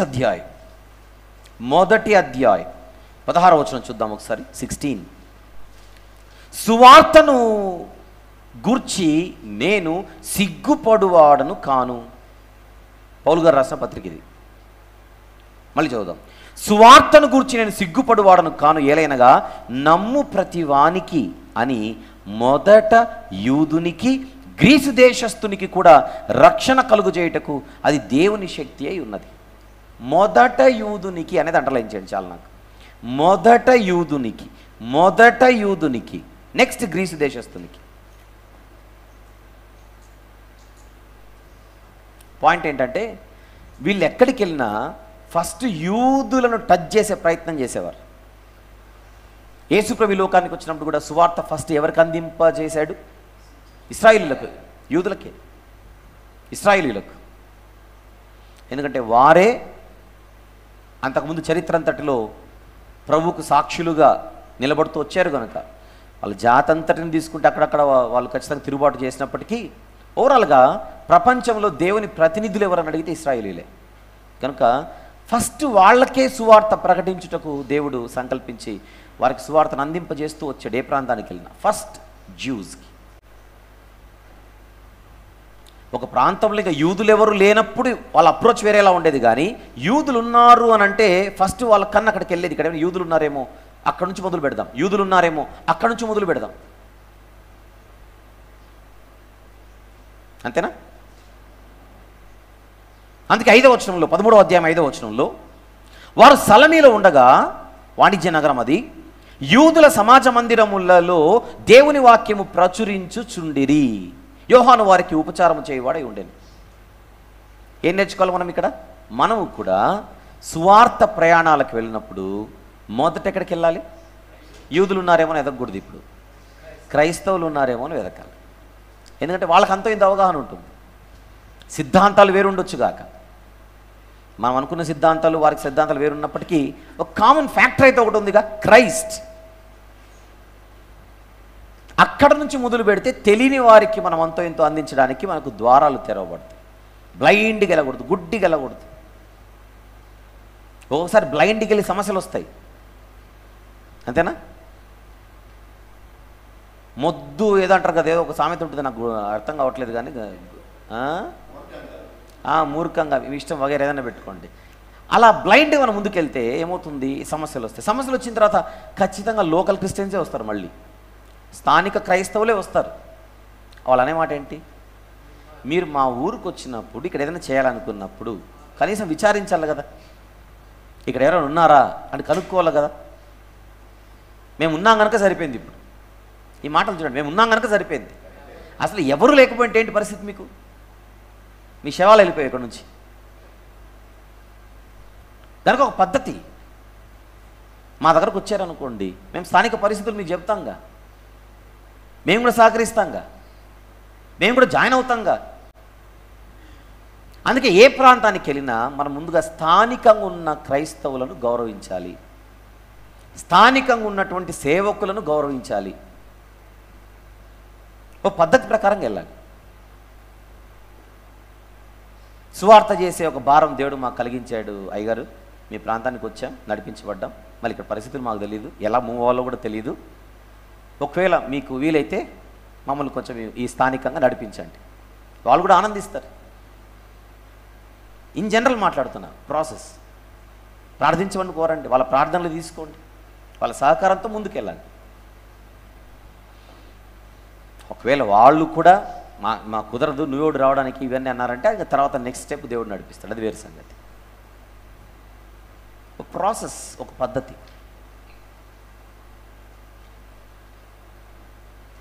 రైట్, వెరీ గుడ్. వారు ఆ ద్వీపమందంతటా సంచరించి, మొత్తం కుప్రంతా సంచరించి, అంటే సంచరించేట అర్థం ఏంటి? సైట్ సీయింగ్ కాదు, సైట్ సీయింగ్ కాదు. అంటే మామూలు చూడడానికి ఇక్కడ బాగుంటుంది అంటే ఫోటోలు తీసుకుందామని కాదు. అక్కడ సువార్త ప్రకటనతో సంచరించి వివిధ ప్రాంతాలలో, పట్టణాలే కాదు అక్కడ గ్రామాలు కూడా ఉంటాయి, వివిధ గ్రామాలలో వివిధ ప్రాంతాలలో వాక్యం ప్రకటిస్తూ ఎక్కడికి వచ్చారు? ఇప్పుడు పాపు అను ఊరికి వచ్చారు. పాపు అనేది మరొక ఊరు. సలమి అనేది ఒక పట్టణం అయితే పాపు అనేది మరొక నగరం, మరొక పట్టణం. సలమి అనేది వాణిజ్య నగరం అయితే పాపు అనేది రాజకీయ కేంద్రం. It was a political city. On the screen please. ఇది రాజకీయ నగరం, political city in that island. ఎక్కడికి వచ్చారు ఇప్పుడు? పాపు అన్న ఊరికి వచ్చారు. వారు ఆ ద్వీపం అంతటా సంచరించి పాపు అను ఊరికి వచ్చినప్పుడు గారడీవాడును అబద్ధ ప్రవక్తయునైన బర్యేసు అను ఒక యూదుని చూచిరి. అక్కడ ఒక యూదుడు ఉన్నాడట. యూదుడు కాస్త గారడీవాడిగా మారిపోయాడు. గారడీవాడు అంటే తెలుసు కదా, ఇంతకుముందు సీమోన్ అనే గారడీవాడు ఎంత స్వార్థపరుడిగా మనకు కనపడ్డాడు ఇంతకుముందు చాప్టర్స్లో మనకు. ఇక్కడ ఒక గారడీవాడు బర్యేసు అతని పేరు. అందుకే యేసు యేసు అని మాత్రమే కాదు, వీళ్ళు సువార్త ప్రకటించేటప్పుడు నజరేయుడైన యేసు, నజరేయుడైన యేసు, నజరేయుడైన నొక్కి చెప్పేవాళ్ళు. లేదంటే బర్యేసు అనేవాడు వచ్చి వాళ్ళు చెప్పింది నా గురించి అని అంటాడు. ఎందుకంటే నా పేరే కదా యేసు అని. వారు ఆ ద్వీపం అందంతటా సంచరించి పాపు అను ఊరికి వచ్చినప్పుడు గారడీవాడైన బర్యేసు అబద్ధ ప్రవక్త అను ఒక యూదుని చూచి, ఇతడు వివేకము గలవాడైన సెర్గీ పౌలు అను అధిపతి వద్ద ఉండేను. ఈయన ఒక రోమన్ గవర్నర్ ఆ ప్రాంతంలో, ఆ రోమన్ ఐలాండ్కి ఒక గవర్నర్, ఈయన అధిపతి, ప్రొకాన్సులర్ అంటారు యాక్చువల్లీ వాళ్ళని. ఆ ప్రాంతంలో ఒక అధిపతి ఉండెను, అతని పేరు సెర్గీ పౌలు. అతడు బర్నబాను సౌలును పిలిపించి దేవుని వాక్యము వినగోరెను. రైట్. సహజంగా ఆ రోజుల్లో ఇలాంటి వాళ్ళు ఏం చేసేవారంటే ఆ ప్రాంతంలో ఉన్నటువంటి అప్డేట్స్ అన్ని తీసుకునేవారు. ఏం జరుగుతుంది, ఎవరు వచ్చారు, ఏంటి, అది రూలింగ్లో ఒక పార్ట్. అది వాళ్ళ దృష్టికి వెళ్తుంటుంది. మన ప్రాంతానికి ఎవరో స్పెషల్ స్పీకర్స్ అట, స్పెషల్ మెసెంజర్స్ అట, వాళ్ళు వచ్చారు, వాళ్ళ బోధలు చాలా బాగున్నాయట. వినింటే పిలిపించింటాడా, వినకుండా పిలిపించింటాడా, సమాచారం అయితే అంది ఉంటుందిగా. కనుక తాను పరిపాలిస్తున్నటువంటి, తాను రూల్ చేస్తున్నటువంటి ఆ ప్రాంతంలో ఏం జరుగుతోందో అన్నది మినిమం ఇన్ఫర్మేషన్ తన దగ్గర ఉండాలి. వాళ్ళు చెప్పింది వినేసి మారిపోదాం అనేది కాదు ఆయన ఉద్దేశం. వీళ్ళు ఏదో తెచ్చారట, నేను పరిపాలిస్తున్న ద్వీపానికి, ఏంటో చూద్దాం, నాకు కూడా క్లారిటీ ఉండాలిగా. ఆ క్లారిటీ కొరకు ఈయన పిలిపించాడు. ఎవరిని? బర్నబా గారిని, పౌలు గారిని. అతడు బర్నబాను సౌలును పిలిపించి దేవుని వాక్యం వినగోరాను. అయితే ఎలుమా అంటే గారడివాడు ఆ అధిపతిని విశ్వాసం నుండి తొలగింపవలనని యత్నము చేసి వారిని ఎదిరించెను. ఏ విశ్వాసం నుండి? వీళ్ళు ప్రకటిస్తున్న విశ్వాసం నుండి. ఈ సెర్గీ పౌలు అనేటువంటి ఆయనకు ఫుల్గా దేవుని వాక్యం తెలుసని కాదు, వాళ్ళు చెబుతుంటే వినాలనిపిస్తుంది. ఈ గారడి అనేటువంటి గారడి వానికి బర్యేస్ అనేటువంటి వాడికి లోపల మంటలు పుడుతున్నాయి. అమ్మో, వీళ్ళు చెప్తూనే చూస్తుంటే ఆయన మారిపెట్టుకున్నాడు. ఈయన మారిపోతే నా పోస్ట్కి ఇప్పుడు మొత్తం ఎసురు చెట్టుకుంది, పోస్ట్ పోతుంది, ఇక నా స్థానం కోల్పోతాను, ఇది రాకూడదంటే ఎదిరించాలి, అంతే, ఇంకా ఎదిరించాలి. అతడు ఏం చేస్తాడట, ఆ అధిపతిని విశ్వాసం నుండి తొలగింపవలనని యత్నము చేసి వారిని ఎదిరించాను. ఎలుమాను పేరు నాకు గారడి వాడని అర్థం. ఇప్పుడు 9వ వచనంలో అందుకు పౌలు అనబడిన సౌలు, ఇక్కడి నుంచి మొదలవుతున్న ఆయన పేరు పౌలుగా పిలువబడడం. అంతవరకు సౌలే. 13వ అధ్యాయం 9 నుండి ఇక మనం పౌలునే చూస్తాం, సౌలుని చూడం. పేరు పౌలు, పాల్. పాల్ అన్న పదానికి హంబుల్ అన్నది మీనింగ్. దీనుడు, దీనుడు, చిన్నవాడు, దీనుడు. నిజమే, పూర్వం హింసకుడు కాస్త ఏమైపోయాడు, ఇప్పుడు దీనుడైపోయాడు. హానికరుడు దీనుడైపోయాడు, హింసకుడు దీనుడైపోయాడు, దూషకుడు దీనుడైపోయాడు. పేరులోనే కాదు, తీరులో కూడా. నిజంగా సౌలు అనేది యూదులకు బాగా అలవాటైన పేరు. ఇశ్రాయేలులకు మొదటి రాజు సౌలు కదా. ఫిలిప్పీ పత్రికలో ఆయన ఇంట్రడ్యూస్ చేసుకుంటుంటాడు. చూద్దాం ఒకసారి. పౌలు గారు తనను ఇంట్రడ్యూస్ చేసుకుంటున్నాడు. 3వ అధ్యాయం, ఫిలిప్పీలకు రాసిన పత్రిక 3వ అధ్యాయం 5వ వచనం. ఎనిబడి అందరూ తీద్దాం.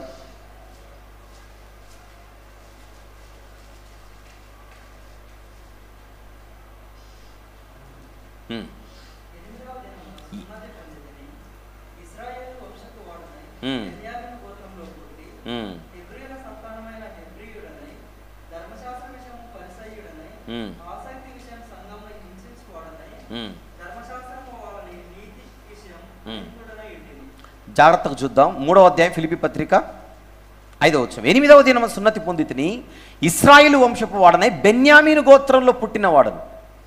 పాత నిబంధనలు ఇదే పేరు మీద బెన్యామీను గోత్రంలో పుట్టినవాడు ఎవరైనా ఉన్నారా? ఇశ్రాయేలులో మొదటి రాజు, అంతేనా? సో తల్లిదండ్రులు ఖచ్చితంగా ఆయన మీద ఉన్న అభిమానంతో ఈయనకు ఆ పేరు పెట్టే ఉండొచ్చు, పాసిబిలిటీ. సేమ్ గోత్రం, మా వాడికి ఆయన పేరు పెట్టుకుందామని అభిమానం పెడతారు కదా జనరల్గా, రైట్. అయితే సౌలు అనేటువంటి పేరు ఇన్ జనరల్ హెబ్రీయులకు అంటే ఇశ్రాయేలీలకు బాగా అలవాటైన పేరు. కానీ సెర్గీ పౌలు అన్నాడు రోమన్ ఆఫీసర్ని. ఇక్కడ చూడండి, రోమన్ గవర్నర్ పేరు ఏం పేరట? సెర్గీ పౌలు అనే పదం కనపడుతుంది పైన. అంటే పౌలు అనేది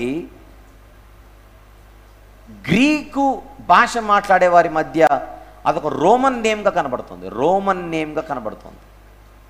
it was a Roman name.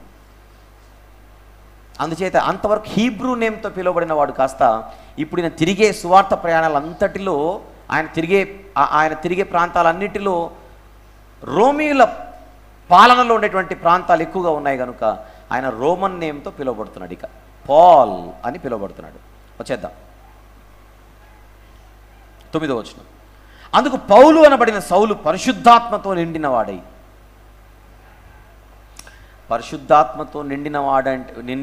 అంటే మనలో పరిశుద్ధాత్ముడు ఉండడం వేరు, ఒక అపోస్తలుడిలో పరిశుద్ధాత్ముడు ఉండడం వేరు.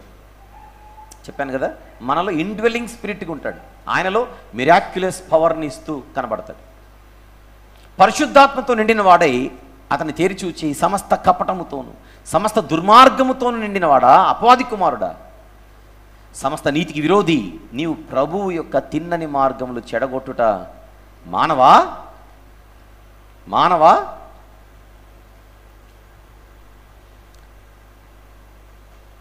దీనుడే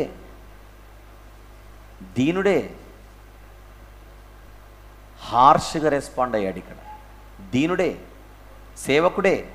ఒకప్పుడు హానికరుడు బాగానే ఉంది, ఇప్పుడు అవేమీ లేవు. ఇప్పుడు హింసకుడు కాదు, హానికరుడు కాదు, దూషకుడు కాదు, చంపుతామంటే కూడా అక్కడ దమస్కు నుంచి పారిపోయినవాడు, యెరూషలేము నుండి తార్సుకు వెళ్ళిపోయినవాడు, గంపలో నుండి దింపబడినవాడు దమస్కులో.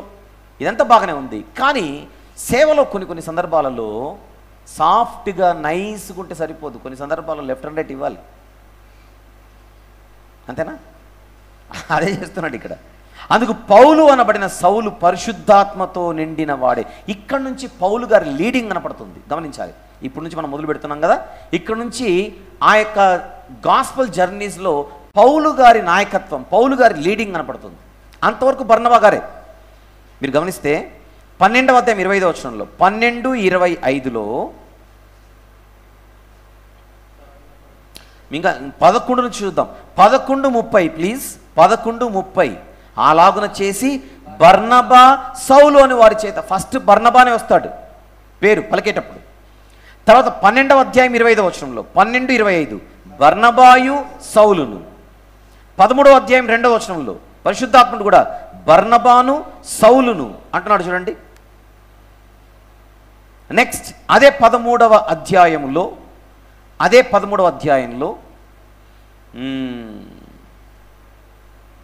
7వ వచనం. ఇతడు వివేకము గల వాడైన సెర్గీ పౌలును అధిపతి యొద్ద ఉండెను. అతడు బర్నబాను సౌలును పిలిపించి, ఇంతవరకు బర్నబా సౌలు ముందు బర్నబానే కనపడుతున్నాడు. ఇక్కడ నుంచి పౌలు గారి లీడింగ్ స్టార్ట్ అవుతుంది. అంటే పరిశుద్ధాత్ముడిక పౌలు గారిని ముందుకు తీసుకొని వచ్చేస్తున్నాడు. Lead your team. అందుకు పౌలు అనబడిన సౌలు పరిశుద్ధాత్మతో నిండిన వాడై గద్దిస్తున్నాడు ఆ గారడీ వాడిని. మానవా, ప్రభు యొక్క తిన్నని మార్గములు చెడగొట్టుట మానవా అంటే అప్పటికే మెసేజ్ స్టార్ట్ అయింది. అరగంట ఏమో చెప్పినట్టున్నాడు. ఎగ్జాంపుల్, అరగంటనో 45 నిమిషాల్లో గంటనో చెప్పాడు. ప్రతి మాటకు అడ్డొస్తున్నాడు ఈ మనిషి, ప్రతి మాటకు అడ్డొస్తున్నాడు. అది కాదు అని చూశాడు.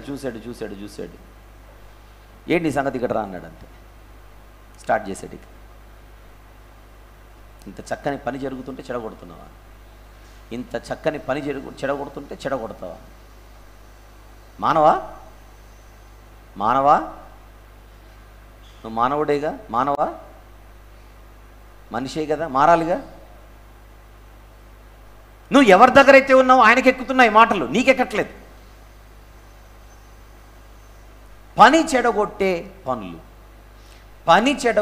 పనులు గుర్తుపెట్టుకుందాం.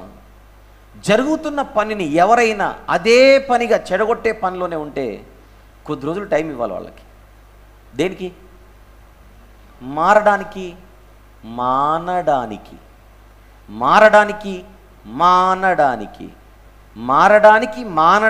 టైం ఇచ్చినా మానకపోతే ఇక డైరెక్ట్ ఫేస్ టు ఫేస్ మాట్లాడాల్సిందే.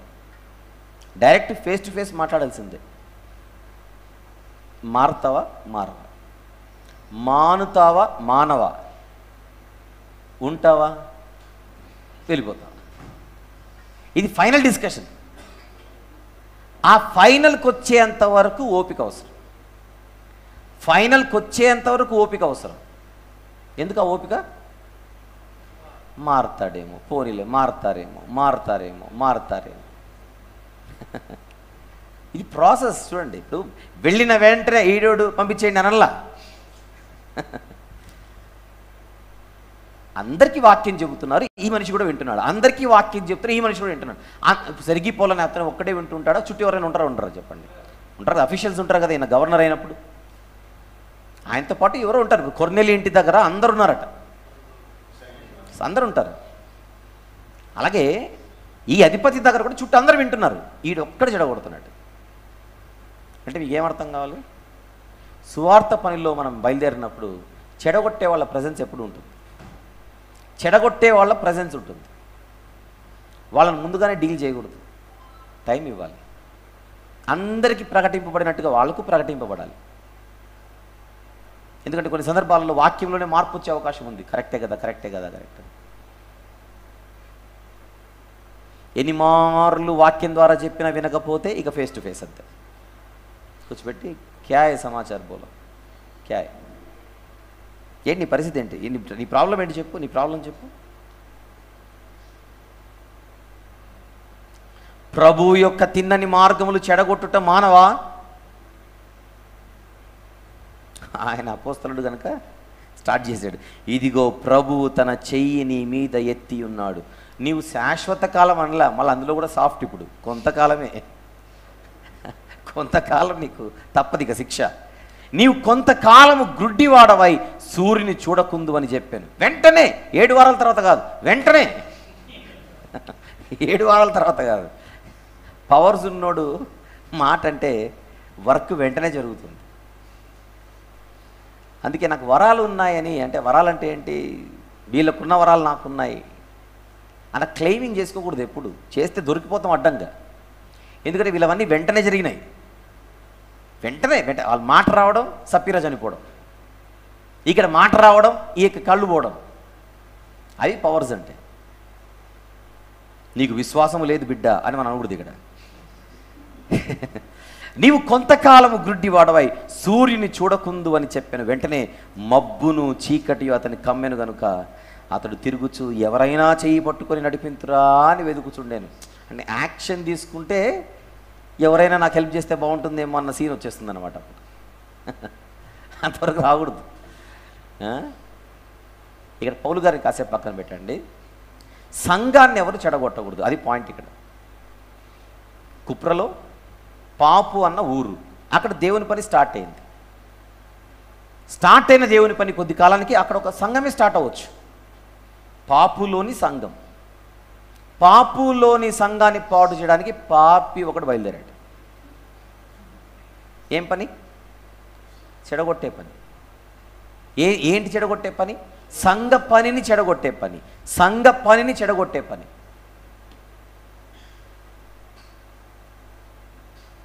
ఎప్పుడైతే పౌలు గారు యాక్షన్ తీసుకున్నాడో ఈ మనిషి నాకు ఎవరు దిక్కా అని దిగుతున్నాడు. ఇప్పుడు యాక్షన్ తీసుకున్న తర్వాత పరిస్థితి ఏమైంది? నాకు ఎవరు దిక్కు, ఎవరు దిక్కు, ఎవరు దిక్కు, ఎవరైనా చేయబట్టుకుంటారేమో, నన్ను నడిపిస్తారేమో. ఇంత గతి ఎందుకు వచ్చింది నీకు?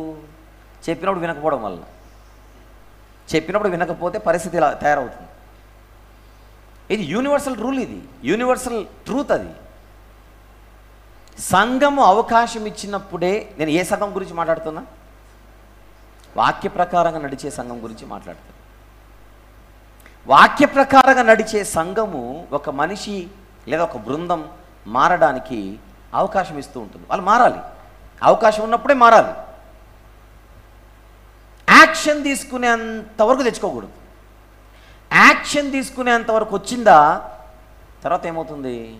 ఆవేశంలో ఏదో అనొచ్చు, కానీ తర్వాత అయ్యో నాకు అంత మంచి అవకాశం ఉంటే నేను పోగొట్టుకుంటేనే, ఇప్పుడు నాకు ఏముంది లోపలికి వెళ్ళడానికి, తిరిగి నేను నా స్థానాన్ని సంపాదించడానికి, తిరిగి నేను అలా ఉండడానికి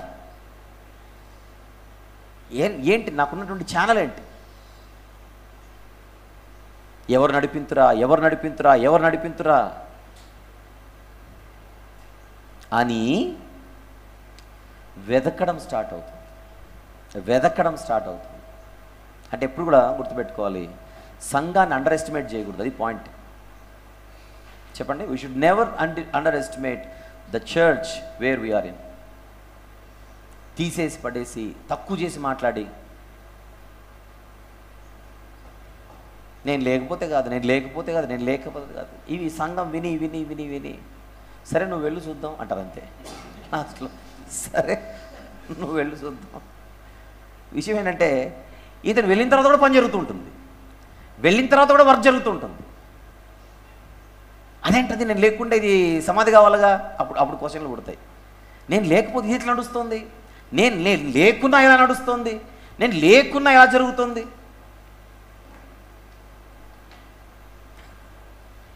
నడిపించేవాడు ఆయన అయితే నరుడి మీద ఆధారపడేవాడు దేవుడు ఎలా అవుతాడు?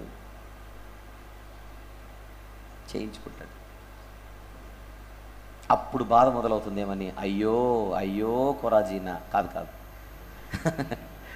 అయ్యో ఒకప్పుడు నా పరిస్థితి ఎంత బాగుండే, ఇవన్నీ పోగొట్టుకుంటున్నాయి, ఇవన్నీ పోగొట్టుకుంటున్నాయి.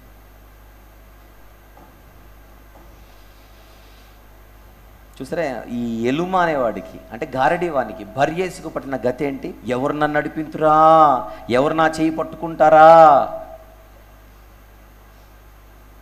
ఇతని పరిస్థితి ఎలా ఉంటుంది చెప్పండి. ఇప్పుడు చిన్నోడిని కూడా అడగాల్సిందే, అంతేనా? పిల్లకాయని కూడా అడగాల్సిందే. బాబా బాబా బాబా అక్కడ వరకు నన్ను నడిపించావా, అక్కడ కూర్చోబెట్టావా? గర్వం. పాపులోని బర్యేస్ అన్నవాడికి ఏంటి? గర్వం. అంతవరకు తానే హీరోగా చలామయ్యాడు అక్కడ, అంతవరకు తానే హీరోగా చలామయ్యాడు. అసలు హీరోలు వచ్చేసరికి జీరో అయ్యాడు.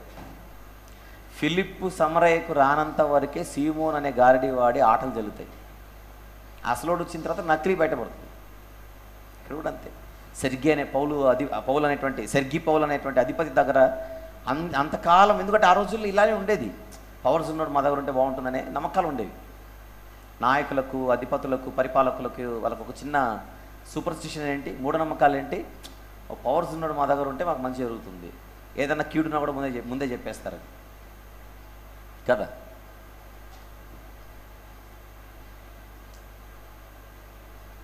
ఇప్పుడు చూడండి 12వ వచనంలో, అంతటా ఆ అధిపతి జరిగిన దానిని చూచి ప్రభు బోధకు ఆశ్చర్యపడి విశ్వసించారు. నిజమే, కొన్ని సందర్భాలలో యాక్షన్ స్ట్రిక్ట్గా తీసుకుంటే మిగిలిన వాళ్ళు సెట్ అవుతారు. సెర్గి పౌలు చూడండి, ఇతని మీద యాక్షన్ తీసుకున్న తర్వాత ఈయన సెట్ అయ్యాడు. అంటే ఆశ్చర్యపడిపోయి ఇంత పవరా, ఇదా పవర్ అంటే, ఇదా శక్తి అంటే అని ఆయన ఇప్పుడు విశ్వాసిగా మారిపోయాడు. ఎంత అద్భుతమైనటువంటి వాస్తవాలు ఈ సువార్త ప్రయాణంలో మనకు బయటపడుతున్నాయి చూడండి. ఇప్పుడే మొదలైంది జర్నీ. పౌలు గారి మొదటి ప్రయాణం. ముందుగా కుప్రా, సెలూకైకి వచ్చారు, అంత్యోకయ నుండి. వాళ్ళు పంపబడిన తీరు ఒక క్రమంగా కనబడుతుంది, వాళ్ళ ప్రయాణం ఒక క్రమంగా నడుస్తుంది. నడక ప్రయాణం, తర్వాత నీటి ప్రయాణం. రావడం గుడ్డిగా వెళ్లకుండా యూదుల మధ్యకి వెళ్ళారు. మొదట యూదుల దగ్గరికి, ఆ తర్వాత మెల్లమెల్లగా ద్వీపం అందంతటా సంచరించారు. పాపు అనే ప్రాంతానికి వచ్చారు. 2 ముఖ్య నగరాలు, ఒకటి వాణిజ్య నగరం, ఒకటి రాజకీయ నగరం. ఒకటి ముంబై, ఇంకోటి ఢిల్లీ అన్నట్టుగా. ఒకటి కమర్షియల్ సెంటర్, ఇంకోటి పొలిటికల్ సెంటర్. ఆ పొలిటికల్ సెంటర్లో ఒక రోమన్ గవర్నర్ కనపడుతున్నాడు, ఒక రోమన్ ప్రొకాన్సల్ కనపడుతున్నాడు. అతని దగ్గర ఒక గారడీవాడు. అక్కడ ఎదురైనటువంటి ఆటంకం, ఇక తప్పలేదు యాక్షన్ తీసుకోవడానికి. పౌలు గారి లీడింగ్ స్టార్ట్ అయినట్టుగా కనబడుతుంది. బర్నబా గారికి కూడా అర్థమైపోతుంది. ఏమని? పరిశుద్ధాత్ముడు పౌలు గారిని ముందు పెట్టి ఇప్పుడు వాడుకోబోతున్నాడు. ఆయన ఎంత హెల్దీ పర్సన్ చూడండి, రైట్? ఇంతవరకు నేను నడిపించాను, ఇప్పుడు దేవుడు ఆయన నిలబెట్టాడు, నేను వెనకాల ఉంటాను సహకారిగా. అది పౌలు గారి, బర్నబా గారి ఉన్నతమైనటువంటి స్వభావం.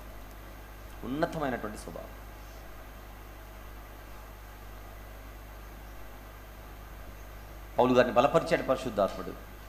వెంటనే పని చెడగొట్టే పనిలో ఉన్న గారడి వాడిపై యాక్షన్ తీసుకోమన్నాడు. సప్పీరాపై కూడా యాక్షన్ తీసుకునేలా పేతురు గారిని పరిశుద్ధాత్ముడు సిద్ధపరిచాడు. అక్కడ కొన్ని సందర్భాల్లో సంఘంలో యాక్షన్ తీసుకునే పరిస్థితులు ఏర్పడతాయి. అంతవరకు తెచ్చుకోకూడదు జనరల్గా ఎవరు కూడా. సంఘం యాక్షన్ తీసుకునేంతవరకు, ఎందుకంటే వాక్యానుసారమైన సంఘం అనేది చాలా పవర్ఫుల్ సంఘం. ఆ సంఘం బయట పెట్టిందంటే ఇంకా దేవుడు బయట పెట్టినట్టే. ఎవరినైనా కూడా నువ్వు సెట్ అవ్వట్లేదు, దూరం ఉండు అంటే ఇంకా దేవుని ఆమోదం ఉన్నట్టే. భూమి మీద సంఘము దేనిని బంధించునో పరలోకంలో బంధింపబడుతుంది. భూమి మీద సంఘము దేనికి అనుమతినిచ్చునో పరలోకంలో అది తెరవబడుతుంది. అందుచేత భూమి మీద ఉన్నటువంటి క్రీస్తు సార్వత్రిక సంఘం మ్యాచ్లెస్, సాటి లేనిది, పోటీ లేనిది. ఆ సార్వత్రిక సంఘములో స్థానిక సంఘాలన్నీ భాగమై ఉంటాయి. ప్రతి స్థానిక సంఘము వాక్యానుసారంగా ఉండాలి, సత్యానికి స్తంభముగా ఆ ప్రాంతంలో ఉండాలి. ఏ ప్రాంతం అయితే ఆ ప్రాంతం వాక్యానుసారంగా ఉన్నప్పుడు అది క్రమంగా ముందుకెళ్తుంటుంది. ఆ క్రమంగా నడిచే సంఘములో ఎవరైనా ఉన్నప్పుడు ఆ సంఘానికి భయపడాలి, ఆ సంఘాన్ని గౌరవించాలి, ఆ సంఘ క్రమానికి తలదించాలి, ఆ క్రమాన్ని పాటించాలి. క్రమము తప్పితే అది అక్రమం అవుతుంది. అక్రమంగా ఉన్న వారిని బయట పెడతాడు కానీ లోనికి రమ్మని చెప్పాడు. లోపలుంటే విక్రమార్కులు, బయట ఉంటే అక్రమార్కులు. అందుచేత మనం బహు జాగ్రత్తగా, సంఘం అంటే నేను కాదు, సంఘం అంటే నువ్వు కాదు, సంఘం అంటే మీరు కాదు, సంఘం అంటే మనం, మనందరికీ శిరస్సు ప్రభు. మనకున్న చట్టం వాక్యం. ఆ చట్టానికి పెద్దోడైనా చిన్నోడైనా, ఉన్నవాడైనా లేనివాడైనా అందరూ తలదించాల్సిందే, గౌరవించాల్సిందే. ఈ సువార్త ప్రయాణాలలో ఎన్నో పద్ధతులు మనం నేర్చుకుంటూ ముందుకెళ్తాం. అందులో భాగంగా ఈ ప్రయాణ ప్రారంభంలో కూడా కుప్ర అనే ద్వీపంలో జరిగిన ఈ పరిచర్యలో కూడా మనం నేర్చుకోవాల్సిన సంగతులను నేర్చుకోగలిగాం. ఇక్కడతో 13వ అధ్యాయంలోని మొదటి భాగం సమాప్తం. ఆన్ ద స్క్రీన్ 13వ అధ్యాయంలోని మొదటి భాగము సమాప్తం.